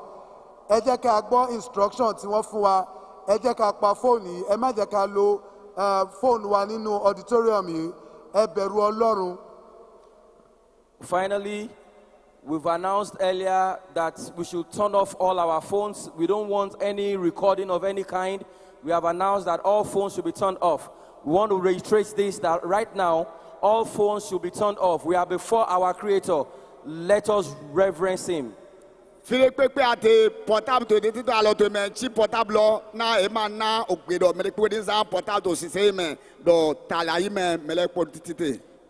Ayons la crainte de l'Éternel. Chacun de nous, nous sommes devant l'Éternel Dieu des armées. Par conséquent, c'est une chose spirituelle qui se passe ici. Essayons d'éteindre nos appareils portables afin d'être en esprit, en communication avec l'Éternel. Once again, I thank everyone. And I pray that the Lord will visit us afresh, and the time of refreshing will come from His presence from this mountain in the mighty name of Jesus. Lẹ́ẹ̀kan sí, mo kí gbogbo wa káàbọ̀, mo dẹ̀ kí wa káàbọ̀ síwájú Olúwa, mo dẹ̀ gbàdúrà wípé àkókò ìtura níwájú Ọlọ́run Ẹlẹ́dàá wa yóò dé bá gbogbo wa lórúkọ Jésù. Wọ́n á kótógọ́ ń tó pé mẹ́kó dọ̀mí kwavọ̀ wà nù kọ̀jú ẹ̀ tán dọ̀nà wéé nù lọ ẹ̀ náà àyájẹsí òtánà dọ̀pọ̀pọ̀ mi tán lẹ̀. Encore une fois, à chacun, chaque fidèle, je vous dis bienvenue sur la terre de votre paix et que ce temps et le temps qui viendra soit un temps de bénédiction pour chacun de nous. Before the arrival of our Father, God has prepared some of His children to bless us. So we will continue in the ministration until the time that our Father will arrive for the high mass. Kí àwọn bàbá wa tó wọlé wá sáàrin wa, a ti pèsè àwọn ìránṣẹ́ Ọlọ́run gẹ́gẹ́ bí àwọn tí ó máa sọ̀rọ̀ Ọlọ́run àti àwọn tí ó máa kọrin ìyìn. A ti pèsè wọn sílẹ̀ tí wọ́n máa mú wa wá sí iwájú Olúwa. Eléyìí láwọn máa tẹ̀síwájú nínú ètò yìí títí àwọn bàbá wa yóò fi wá sáàrin wa fún ẹ̀sìn àìsùn ọdún yìí. Wẹ́pọ̀ papa mi tán dáhùn náà tó bí ọwọ́ ìgbè náà sì sẹ́ńtàn. O mi o ba ti to de le bonu konto dawo de na do de hole brado o hanjile hanjito kanjile e me po tinto o tito men to ayigba. Avant l'entrée de notre Père, nous allons continuer avec l'évangélisation, l'exhortation et l'animation. Que Dieu le Tout-Puissant soit avec chacun de nous. Let somebody shout hallelujah. Hallelujah. I can't hear your loud shout of hallelujah. Shout a loud hallelujah. Bíbélì wípé ẹ hó ìhó ayọ̀ sí Olúwa ẹ̀yin ilẹ̀ gbogbo. Come on, shout with a voice of triumph. Ké hallelujah.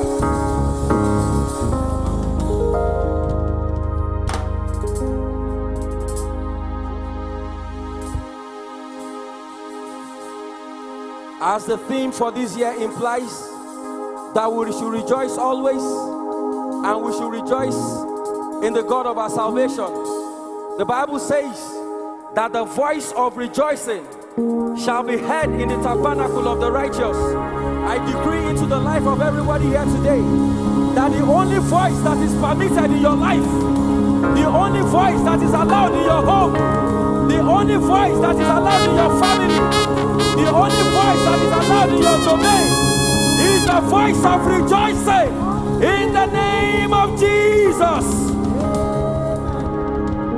To take us further in another session of rejoicing, help me put your hands together for one of Celestial's finest gospel musicians, Evangelist Samson Adekombi Sammy B.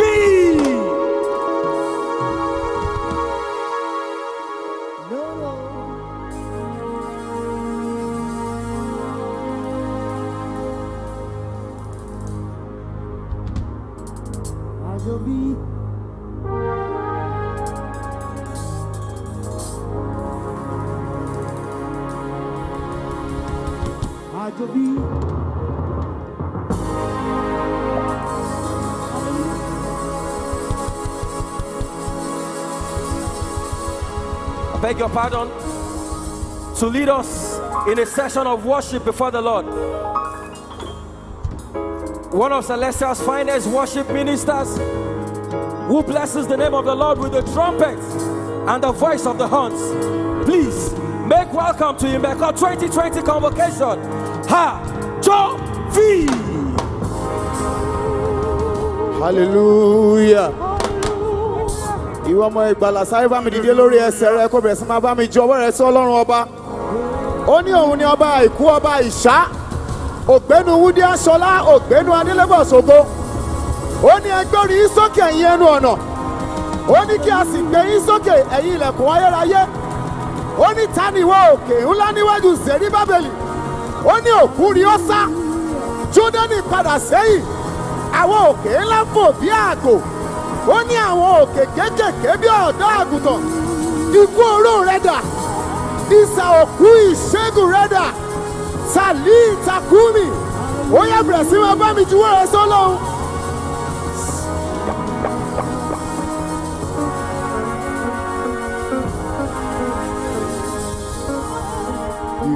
Gbogbo ayé. Ǹjẹ́ a lè darapọ̀ mọ́ àwọn àgbààgbà mẹ́rin? Dìtẹ̀ mọ́ wa. Wọ́n gbọ́dọ̀ tẹríba fún Olúwa. Ó ẹ̀yin ọmọ ìjọ mímọ́. Ẹ dìde kẹ̀yìn Olúwa.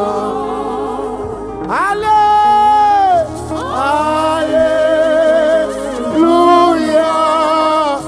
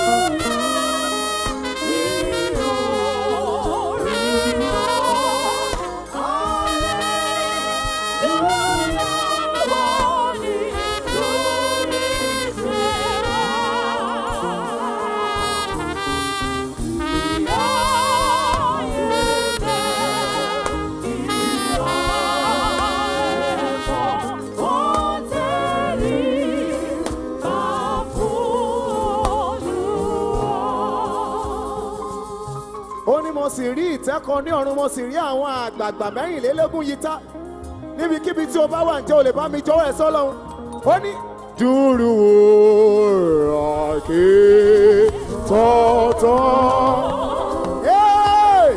ìyàgbọ́ lọ́rùn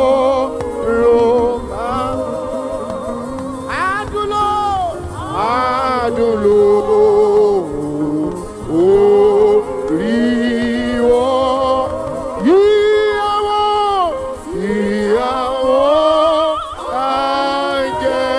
àjẹlẹ́kọ̀ ó yẹ pẹ̀lú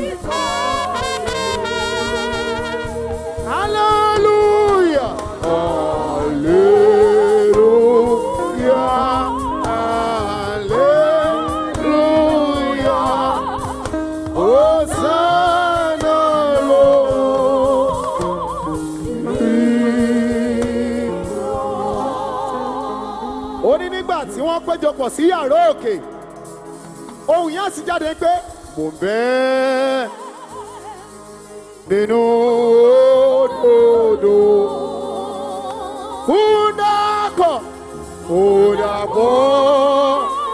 àwẹ̀ ní mímọ́ ẹ̀wà inú ìdàpọ̀.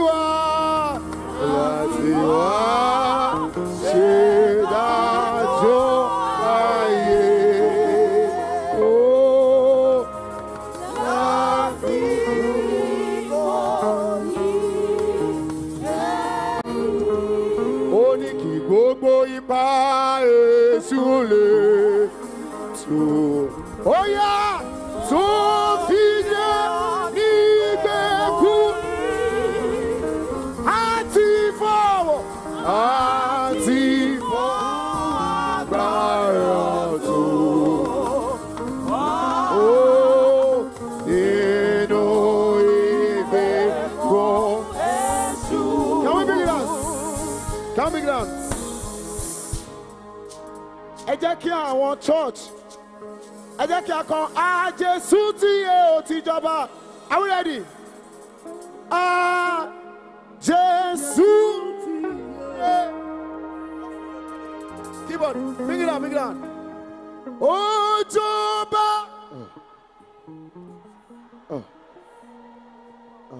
Andera o.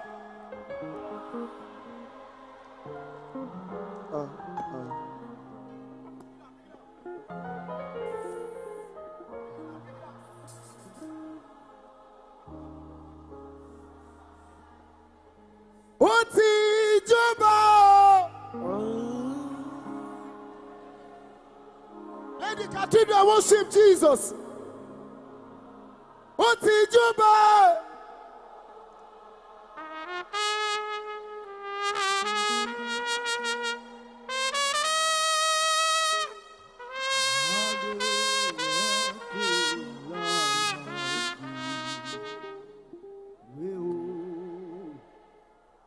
Café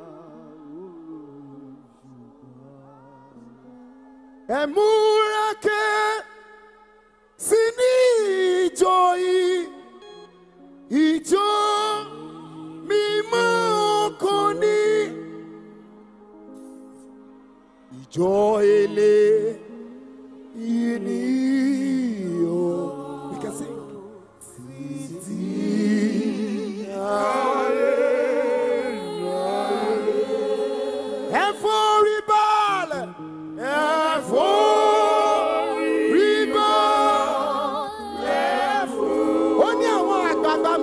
Lógún forí balẹ̀ níwájú ìtẹ́.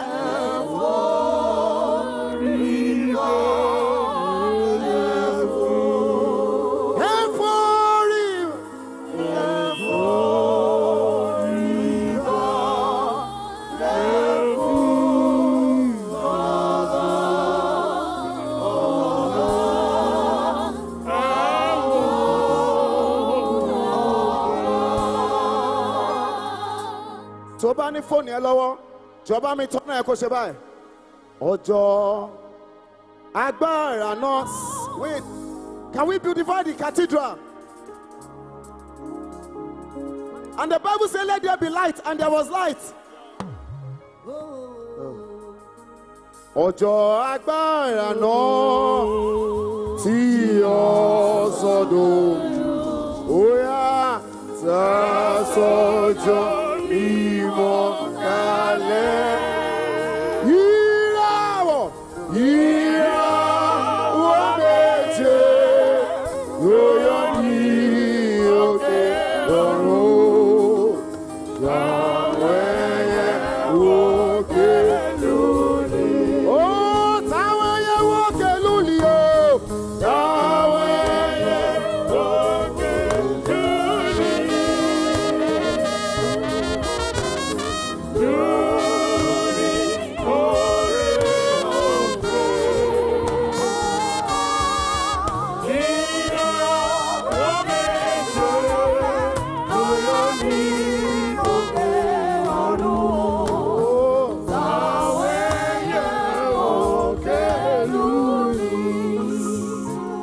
Can I sing with the cathedral as we are entering into 2021? Bring it down. As I pray, from the church. Oh.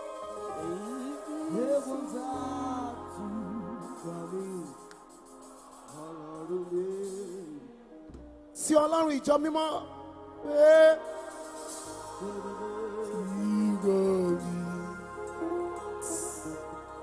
Just for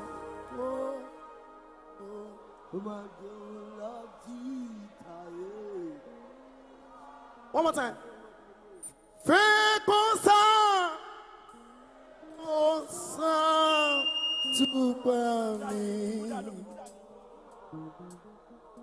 Bí mo ṣe wọ yẹ 2021.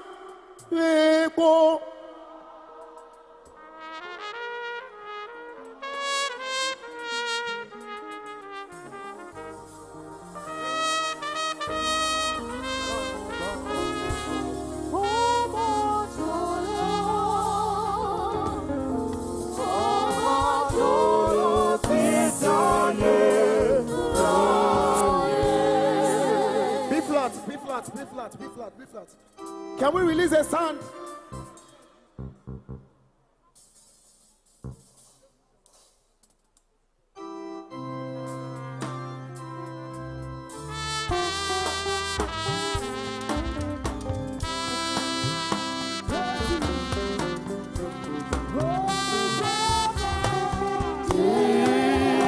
Shall we all rise up? Shall we all rise up? Shall we all rise up?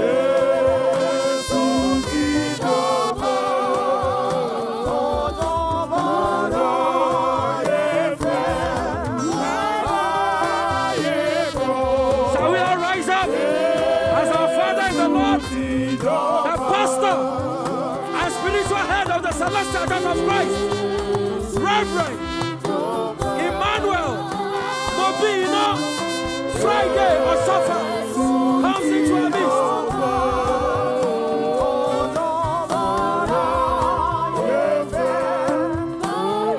Please let us stay where we are. Let us stay where we are.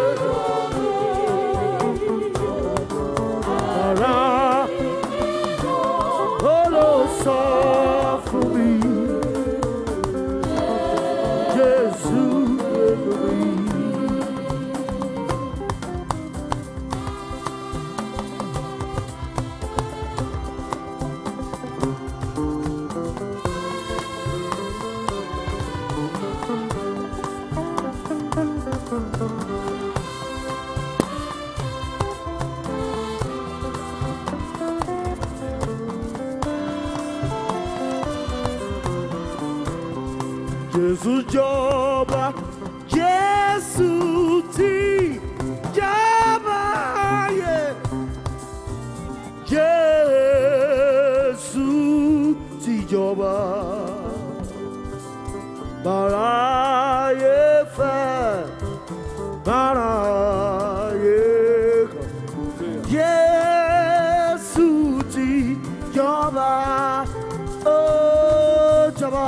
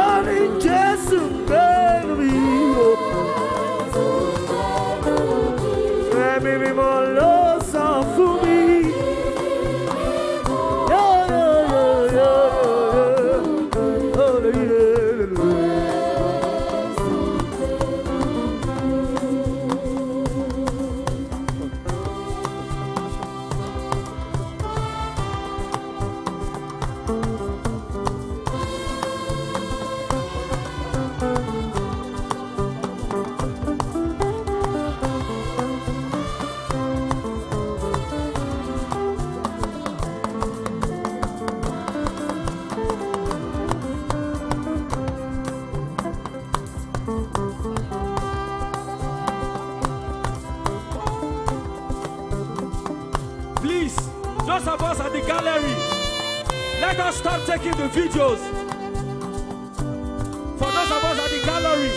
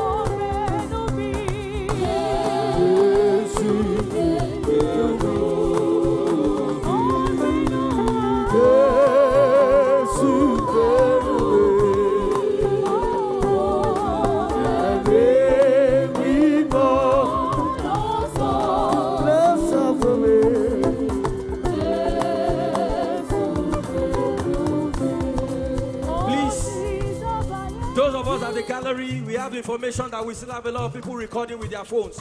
We beg you in the name of the Lord, let us stop recording.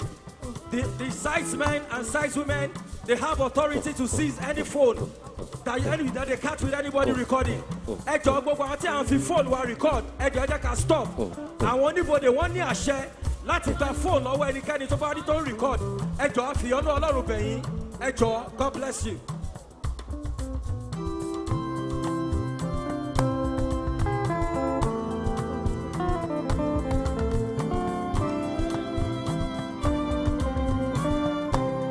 Jésù ti jọba o.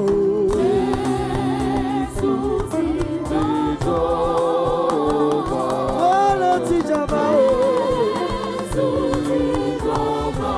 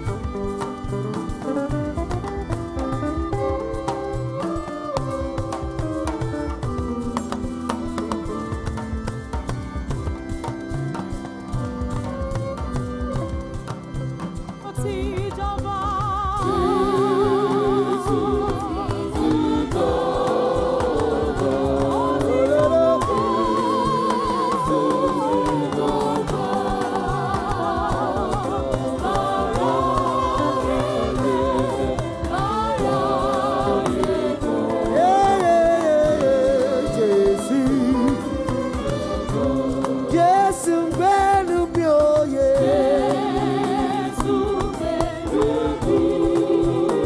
Elédùmarè gbẹ́nu mi.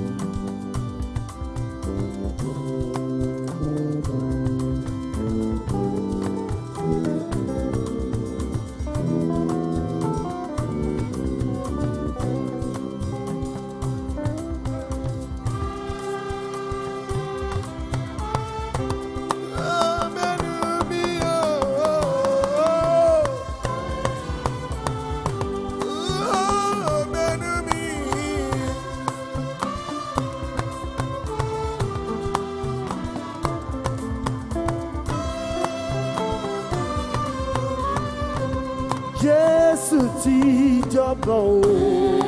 Jésù ti jọba. Mo ní Jésù jọba o.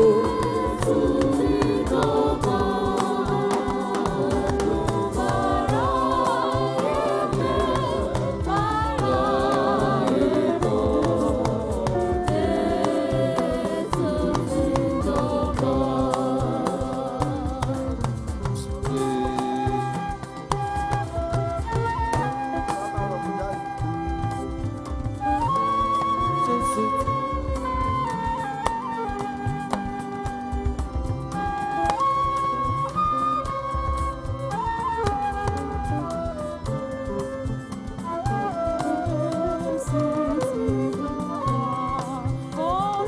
jọba.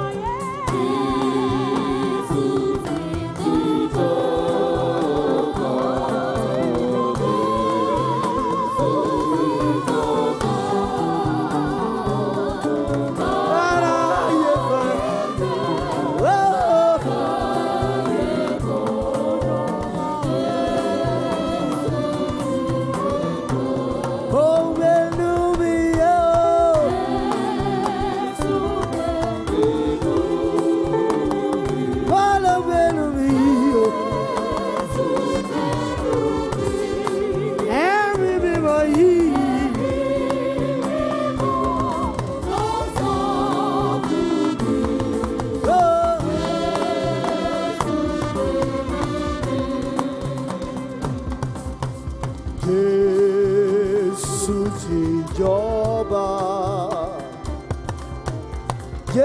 Jésù ti jọba yé. Báráyé fẹ́, báráyé kọ̀ o. Wolo jọba, mo ní Jésù yìí jọba.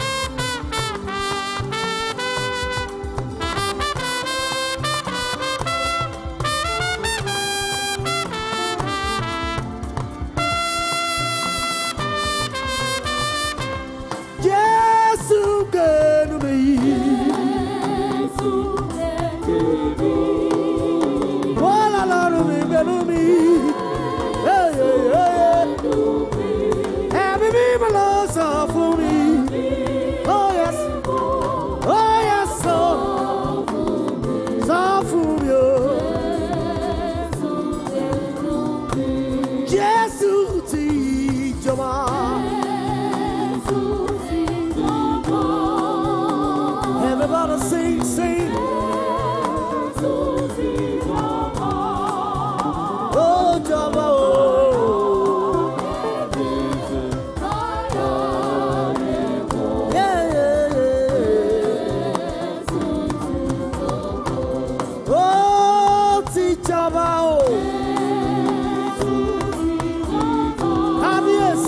jọba, Ọlọ́run mi ti jọba. Ìgbìrìkì aládé wúrà o.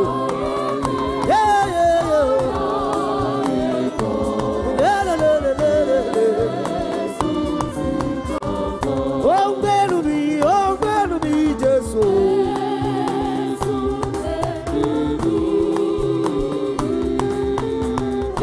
Jésù.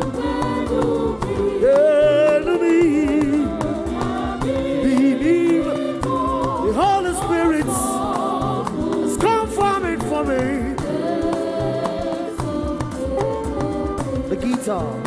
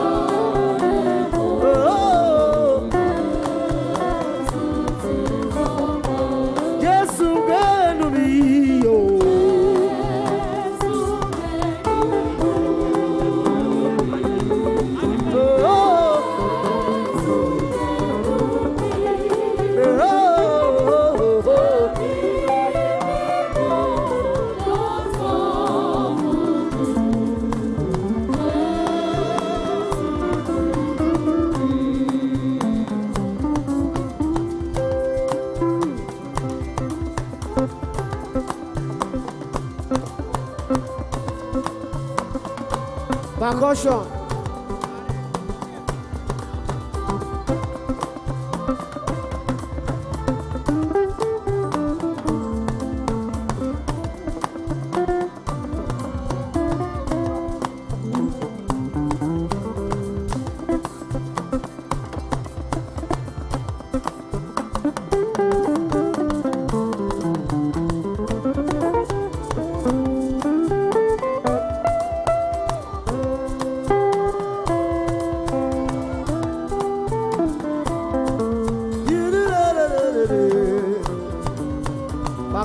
Percussion.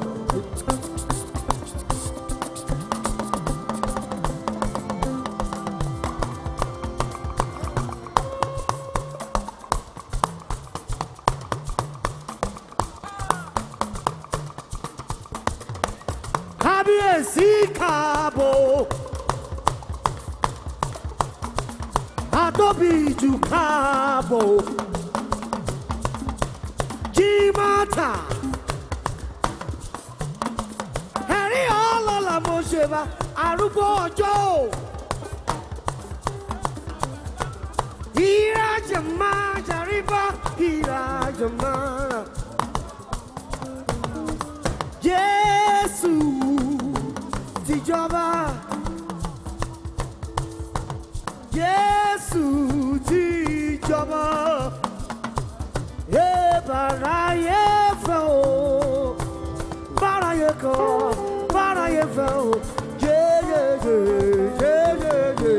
Sujọba, bọ́lá jọba títí o.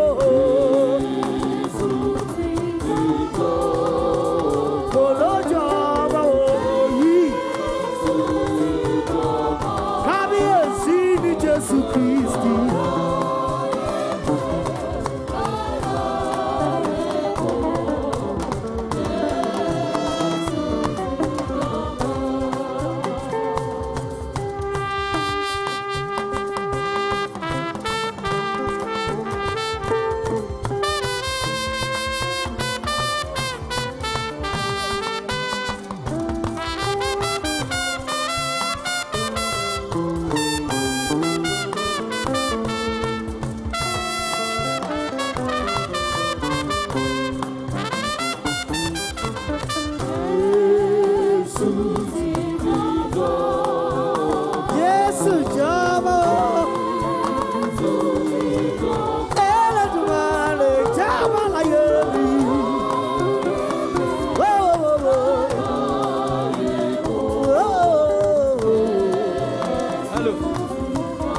Let us all return to our seats. Break it out. Let us all return to our seats. Let us all return to our seats. We are already violating the COVID protocols. Let us all return to our seats. Ẹ jẹ́ kí a padà sí àyè wa. Ẹ jẹ́ kí a padà sí àyè wa. Mon ami, asseyez-vous. Ẹ jẹ́ kí a padà sí àyè wa. Let us all return to our seats. Let us go back to our positions. Ẹ jẹ́ kí a padà sí àyè wa. Ẹ jọ̀ọ́. Jésù ti jọba. Jésù ti jọba o. Bàráyé.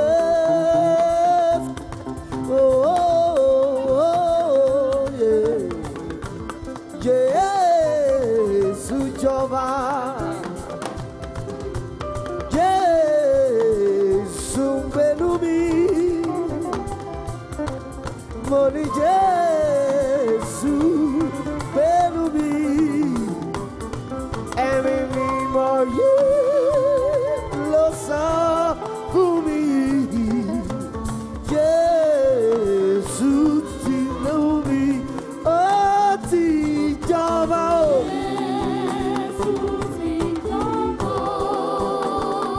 Ẹgbẹ́ lárugẹ o. The omnipotent, omniscient.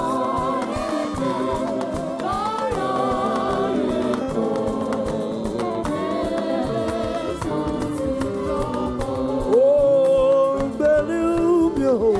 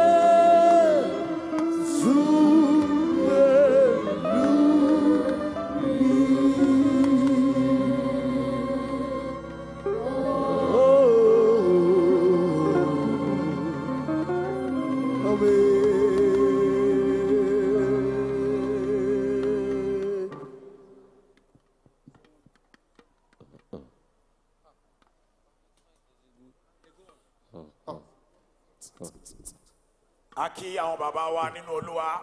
We welcome our Father in the Lord, Olùṣọ́ àgùntàn àgbà. the great shepherd, Alákòóso àti olùdarí. the overseer and the leader of Celestial Church of Christ worldwide. Ìjọ mímọ́ ti Kristi láti ọ̀run wá jákèjádò àgbáyé. The Celestial Church of Christ worldwide. Àwọn bàbá wa. Our Father, Reverend. the pastor and spiritual head. Mobi Yino. Friday Oshofa. Reverend Emmanuel Mobino Friday Oshofa. Aki káàbọ̀ sáàrin wa bàbá. We welcome you to our misa. Ẹ kú iṣẹ́ Olúwa sà. We greet you in the name of the Lord. Ẹ jẹ́ kí a jókòó. Please let us quickly be seated. Ẹ jẹ́ kí a jókòó. Let us be seated.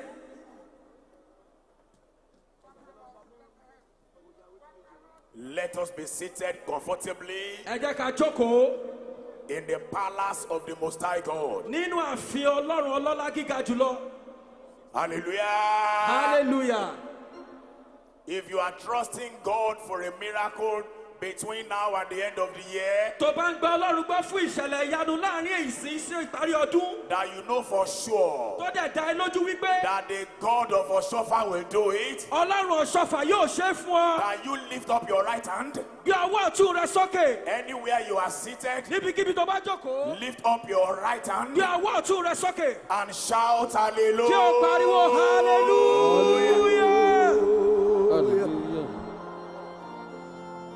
I am reading Habakkuk chapter 3, Yóò máa kàwé Ábákùkù orí kẹta. verse 17 and 18. Ẹsẹ̀ kẹtàdínlógún àti ìkejìdínlógún. Although the fig tree shall not blossom, neither shall the fruit in the vines, the labor of the olive field, and the field yield no meat. The flock shall be cut off from the fold, and there shall be no herd in the stalls. Yet I will rejoice in the Lord. I will joy in God of my salvation. Bí igi ọ̀pọ̀tọ́ kì yóò tilẹ̀ tọ́nà, tí èso kò sí nínú àjàrà, Iṣẹ́ igi ólífì yóò jẹ́ àṣedànù. Àwọn oko kì yóò sì mú oúnjẹ wá. A ó ké agbo ẹran kúrò nínú agbo. Ọ̀wọ́ ẹran kì yóò sì sí ní ibùsọ̀ mọ́. Ṣùgbọ́n èmi ò máa yọ̀ nínú Olúwa. Èmi ò máa yọ̀ nínú Ọlọ́run ìgbàlà mi. Èyí ni àdúrà tí wòlíì Hábákùkù gbà. This is the prayer prayed by Prophet Habakkuk. Nígbà tí Ísírẹ́lì, When the land of Israel, ìlú Ọlọ́run, the nation of the Lord, tó ń la làásìgbò kọjá. when they were going through a terrible time, Làásìgbò méjì ló dé bá Ísírẹ́lì. there were two terrible things that came upon Ní Israel. àkókò tí Hábákùkù sọ̀rọ̀ yìí, When Prophet Habakkuk was saying this, làásìgbò àkọ́kọ́, the first terrible òun ni thing wípé wọ́n ń ja ogun ẹ̀mí. is they were fighting a spiritual battle. Ọlọ́run bínú lọ́wọ́lọ́wọ́. God was angry. Àdúrà ò fẹ́ gbà. Prayer could not be answered. Ọ̀run tì. The heavens were Wọ́n shut. gba àwẹ̀ wọ́n gbìyànjú. People were trying. Ó dàbí ẹni pé Ọlọ́run ò gbọ́. It was as if God was not listening. Nígbà tó ká Hábákùkù lára, When the zeal got too much ó in sọ Habakkuk, fún Ọlọ́run. he told Ó God, ní tó bá tiẹ̀ ń bínú, even if you are angry, ó dẹ̀ ṣàánú. have mercy. Gbogbo ẹni tó ṣàmì ní ìpàgọ́ yìí, Everybody that can say lábẹ́ amen, bó tilẹ̀ ń kórí o. no matter the Mo fẹ́ circumstance, kó o ṣàmì. I want you to say Wàá rí amen. àánú Ọlọ́run gbà. You will receive the mercy of the Lord. When Habakkuk was pleading in God's presence, Nígbà tí Habakkuk ń bẹ̀bẹ̀ níwájú in Ọlọ́run, Habakkuk chapter 3 verse 2, nínú Habakkuk orí kẹta ẹsẹ̀ kejì, he said unto the Lord, ó sọ fún Ọlọ́run, even in your wrath, nínú ìbínú rẹ pàápàá, remember mercy. ṣàánú wa. There is a man in this meeting, Ọkùnrin kan wà nínú ìpàdé yìí. before Christmas, Kí a tó ṣe the ìbí mercy Kristi, of the Lord will locate you. àánú Ọlọ́run yóò wá orí. Apart from the spiritual travail, Yàtọ̀ sí wàhálà ẹ̀mí tó ń là kọjá, economically, ètò ìṣúná wọn pàápàá. Israel was passing through a difficult time. Ísírẹ́lì ń la ìgbà búburú kọjá. This is a nation Èyí ni orílẹ̀-èdè that depended so much on agriculture. tó jẹ́ pé iṣẹ́ ọ̀gbìn lọ gbẹ́kọ̀lé. But that particular year, Ṣùgbọ́n ní àkókò yìí, everything failed. ohun gbogbo jákulẹ̀. Olive tree failed. Igi olífì kan Fig jákulẹ̀. tree failed. Igi ọ̀pọ̀tọ́ And jákulẹ̀. Habakkuk was talking to the Lord. Habakkuk wá That ń bá even Ọlọ́run sọ̀rọ̀. after everything has failed, Pẹ̀lú ohun gbogbo tó ti pàdánù God, yìí, you are still God. Ọlọ́run oúnjẹ Ọlọ́run We síbẹ̀. have been through a lot in Nigeria. A ti la ohun púpọ̀ kọjá lórílẹ̀-èdè In Nàìjíríà 2020, ní ọdún 2020 we've yìí. witnessed pandemic. Alájàkálẹ̀ àrùn We've kọjá. witnessed the protest Alájàkálẹ̀ that kọjá. resulted into bloodshed. Tó bá mú ìtàjẹ̀ sílẹ̀ wá. Presently, we have economic recession. Mímọ́ ọ̀tọ̀ ṣúná wa kò lọ dédé. But in a time like this, Ṣùgbọ́n nírú àkókò báyìí, Habakkuk said, Habakkuk wí pé how should we respond báwo ló ṣe yẹ ká as dáhùn a believer gẹ́gẹ́ bí in a onígbàgbọ́ time like this? nírú àkókò I báyìí. decree today, Mo pàṣẹ I lónìí. decree today, Mo pàṣẹ I lónìí. decree today. Mo pàṣẹ I lónìí. don't know the experience you've had Èmi ò mọ̀ rírì tó ní o in 2020, nínú ọdún but yìí. in these few days, Ṣùgbọ́n láàrin ọjọ́ díẹ̀ tó kù. in these few days, Láàrin ọjọ́ díẹ̀ tó in kù. these few days, Láàrin ọjọ́ díẹ̀ tó can kù. you say amen? Sọ lè My ṣàmì. God will change your story. Ọlọ́run yóò yí ìtàn rẹ padà. He will change your story. Yóò yí ìtàn rẹ He padà. will give you a testimony. Á fún ẹ ní He will ẹ̀rí. surprise you. Ó máa yà ọ́ lẹ́nu. Please, I just want the women only to say amen to Mo this. kàn fẹ́ kí àwọn obìnrin nìkan ṣàmì sí eléyìí. The men will say amen in the morning. Àwọn ọkùnrin máa wá ṣàmì tí wọ́n Listen láàárọ̀. to this. My God will give you an encounter that will open a new chapter in your life. In the Ọlọ́run name of Jesus. Ọlọ́run yóò fún ẹ ní ìbápàdé tó máa ṣí abala tuntun nínú ayé rẹ lórúkọ Jésù. Habakkuk is teaching us here. Habakkuk ń kọ́ wa níyì. How should a Christian respond Báwo ni Kìrìsìtẹ́nì ṣe gbọ́dọ̀ dáhùn to crisis? sí àwọn ìṣẹ̀lẹ̀ búburú In a yìí? situation like this, Nírú gbàgbọ́ báyìí. how should we respond Báwo ló ṣe yẹ ká as dáhùn a believer gẹ́gẹ́ bí to onígbàgbọ́ situation like this? sírò àwọn wàhálà báyìí? Habakkuk is telling us Habakkuk ń sọ fún that wa in all this, pé nínú ohun gbogbo as a church, gẹ́gẹ́ bí ìjọ, as a family, gẹ́gẹ́ bí as ìdílé, a country, gẹ́gẹ́ bí we orílẹ̀-èdè, have to rejoice. a gbọ́dọ̀ yọ̀. It is not for you to complain. Kò ń ṣe fún ẹ láti kàn máa dáhùn In sọ̀rọ̀ a sá. time like this, as a believer, Nírú àkókò báyìí gẹ́gẹ́ bí onígbàgbọ́, this is not a time for you to compare yourself kì í ṣe ìgbà tó máa ṣàfarawé with someone else. pẹ̀lú àwọn ẹlòmíràn. I love that. Kò ń ṣe ìgbà yìí ló yẹ kó máa ṣàfarawé. I love that. This is not a time to compare yourself. And this is not the time for you to compete. Kì í ṣe ìgbà yìí ló yẹ kó máa báyàn In a díje. time like this, Nírú àkókò báyìí, rejoice in the Lord. ó ní kó máa yọ̀ nínú Olúwa. Orin Celestial Church sọ wípé The hymn of Celestial Church says, ẹ̀yin Olúwa ẹ̀yin mímọ́. need the Lord, fún you only ìjọ want. àtọ̀run mímọ́. For this holy church, Ayọ̀ táyé kò lè fún the mi. joy that the world cannot give you, Olúwa ló fi lélẹ̀. Lord has given to us. Talentórí àmì ńlá ṣe Who o. can say loud amen? Ayọ̀ ló máa fi padà sílé. You will go back home with joy. By the time you will come to this convocation in 2021, Tó bá máa fi padà wá sí ìpàgọ́ yìí ní ọdún tó ń bọ̀. say it again. Tó bá máa fi padà wá sí ìpàgọ́ yìí ní By the ọdún tó ń time you bọ̀. will appear on this holy ground in 2021, Tó bá tún máa farahàn ní orí òkè mímọ́ yìí ní ọdún that man 2021. with the 7 loudest amen, Ènìyàn tó lè ṣe àmì ńlá méje. you will be 10 times better than this in the name of Jesus. Wàá ti dára ní ìlọ́po mẹ́wàá jù báyìí lọ.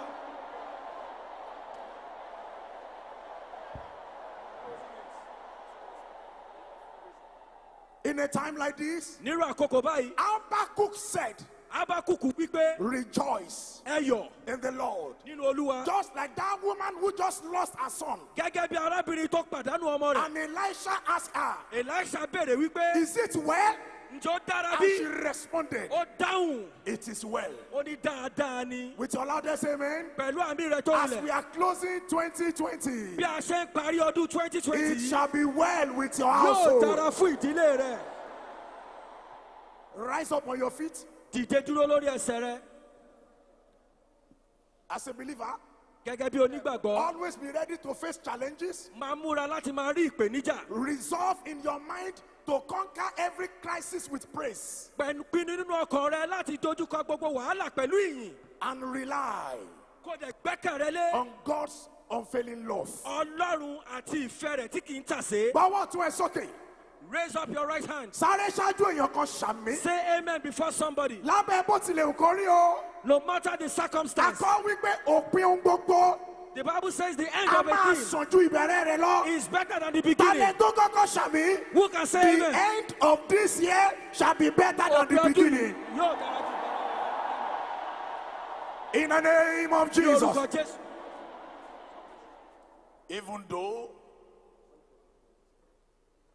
Even though Bó tilẹ̀ jẹ́ pé you have tried o ti gbìyànjú, and things are not working, ohun gbogbo ò dẹ̀ lọ déédé.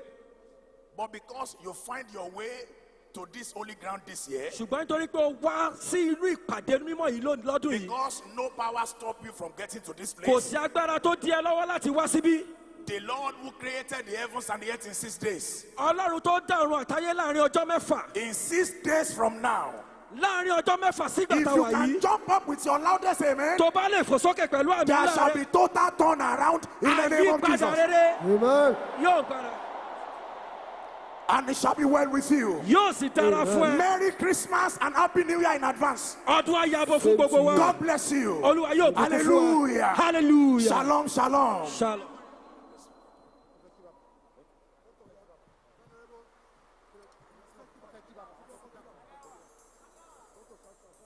Hallelujah. Ọmọ ọlọ́run ọmọ Celestia tí kú òpa títí dè ní through COVID-19 àdẹ̀kú àbálọ́ hallelujah.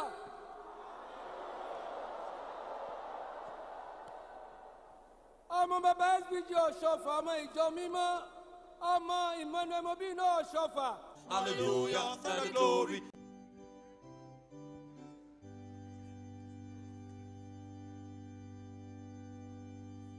We praise thee, O God, for the Son of the Lord, for Jesus who died and is now gone above. Hallelujah, and the glory.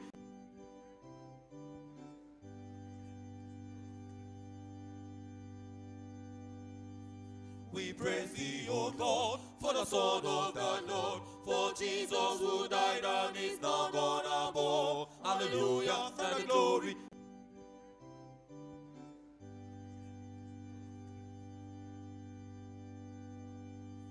We praise thee, O God, for the Son of the Lord, for Jesus who died and is now gone above. Hallelujah, and the glory.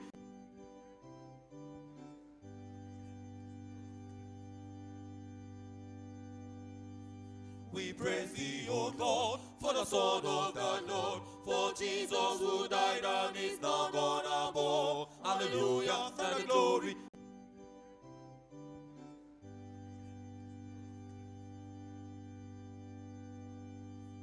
We praise thee, O God, for the Son of the Lord, for Jesus who died and is now gone above. Hallelujah, and the glory.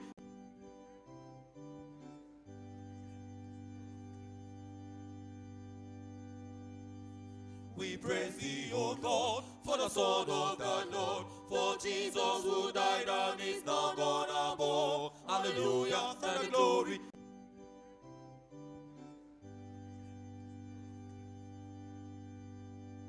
Ó ṣàṣeyẹ. Ó ṣàṣeyẹ. Ẹ má jìnnà sí wa. IBK. Ní báyìí, a rọ Central Choir kí wọ́n fi orin kí wa láàrin ìṣẹ́jú márùn-ún láti kí bàbá wa káàbọ̀ sí àárín wa. Bákan náà, wọ́n ní gbogbo àwọn tó wà ní pẹpẹ pátápátá venerable upward tí a bá kí n ṣe venerable upward wọ́n ní ká jáde síta. Venerable assistant most superior and most superior are meant to be in the inner altar. Please, if you are not venerable most superior evangelist, neither assistant most superior evangelist or most superior evangelist, please step out of the inner altar. God bless you. Central Choir.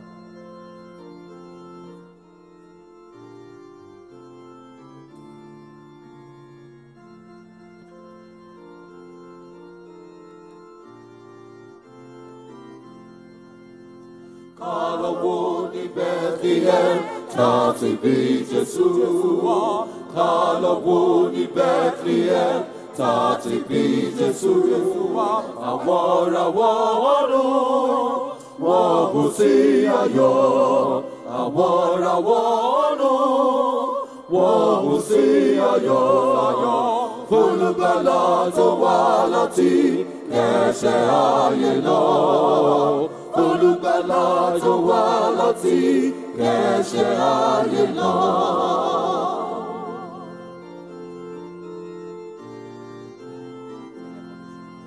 Kálọ̀wọ́ ní Bethlehem, láti bí Jésù wá.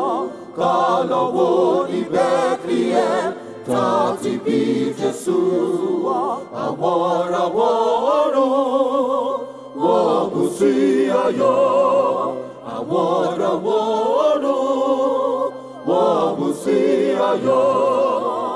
Olùgbàlà tó wá láti ẹ̀ṣẹ̀ ayé lọ. Olùgbàlà tó wá láti ẹ̀ṣẹ̀ ayé lọ.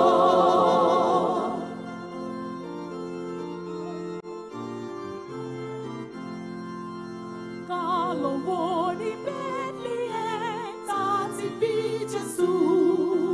Kálọ̀wọ́ ní Bethlehem, láti bí Jésù. Àwọn ìràwọ̀ ọ̀run wọ́n bú sí ayọ̀. Àwọn ìràwọ̀ ọ̀run wọ́n bú sí ayọ̀.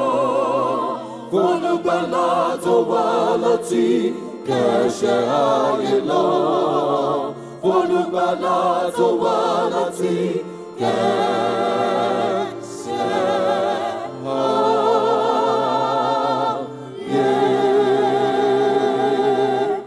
lọ.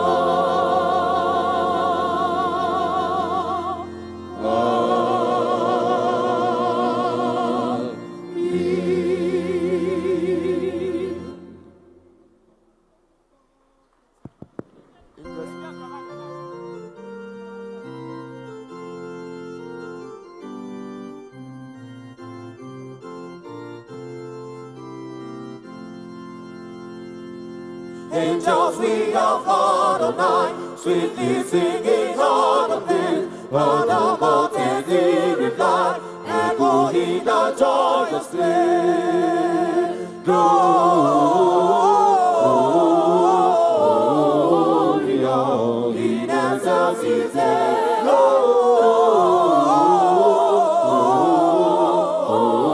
Gloria in excelsis Deo.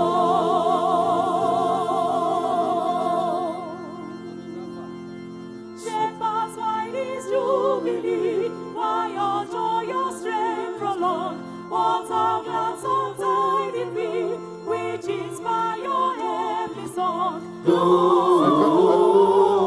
Central choir. Yara Sarah. Yara Sarah.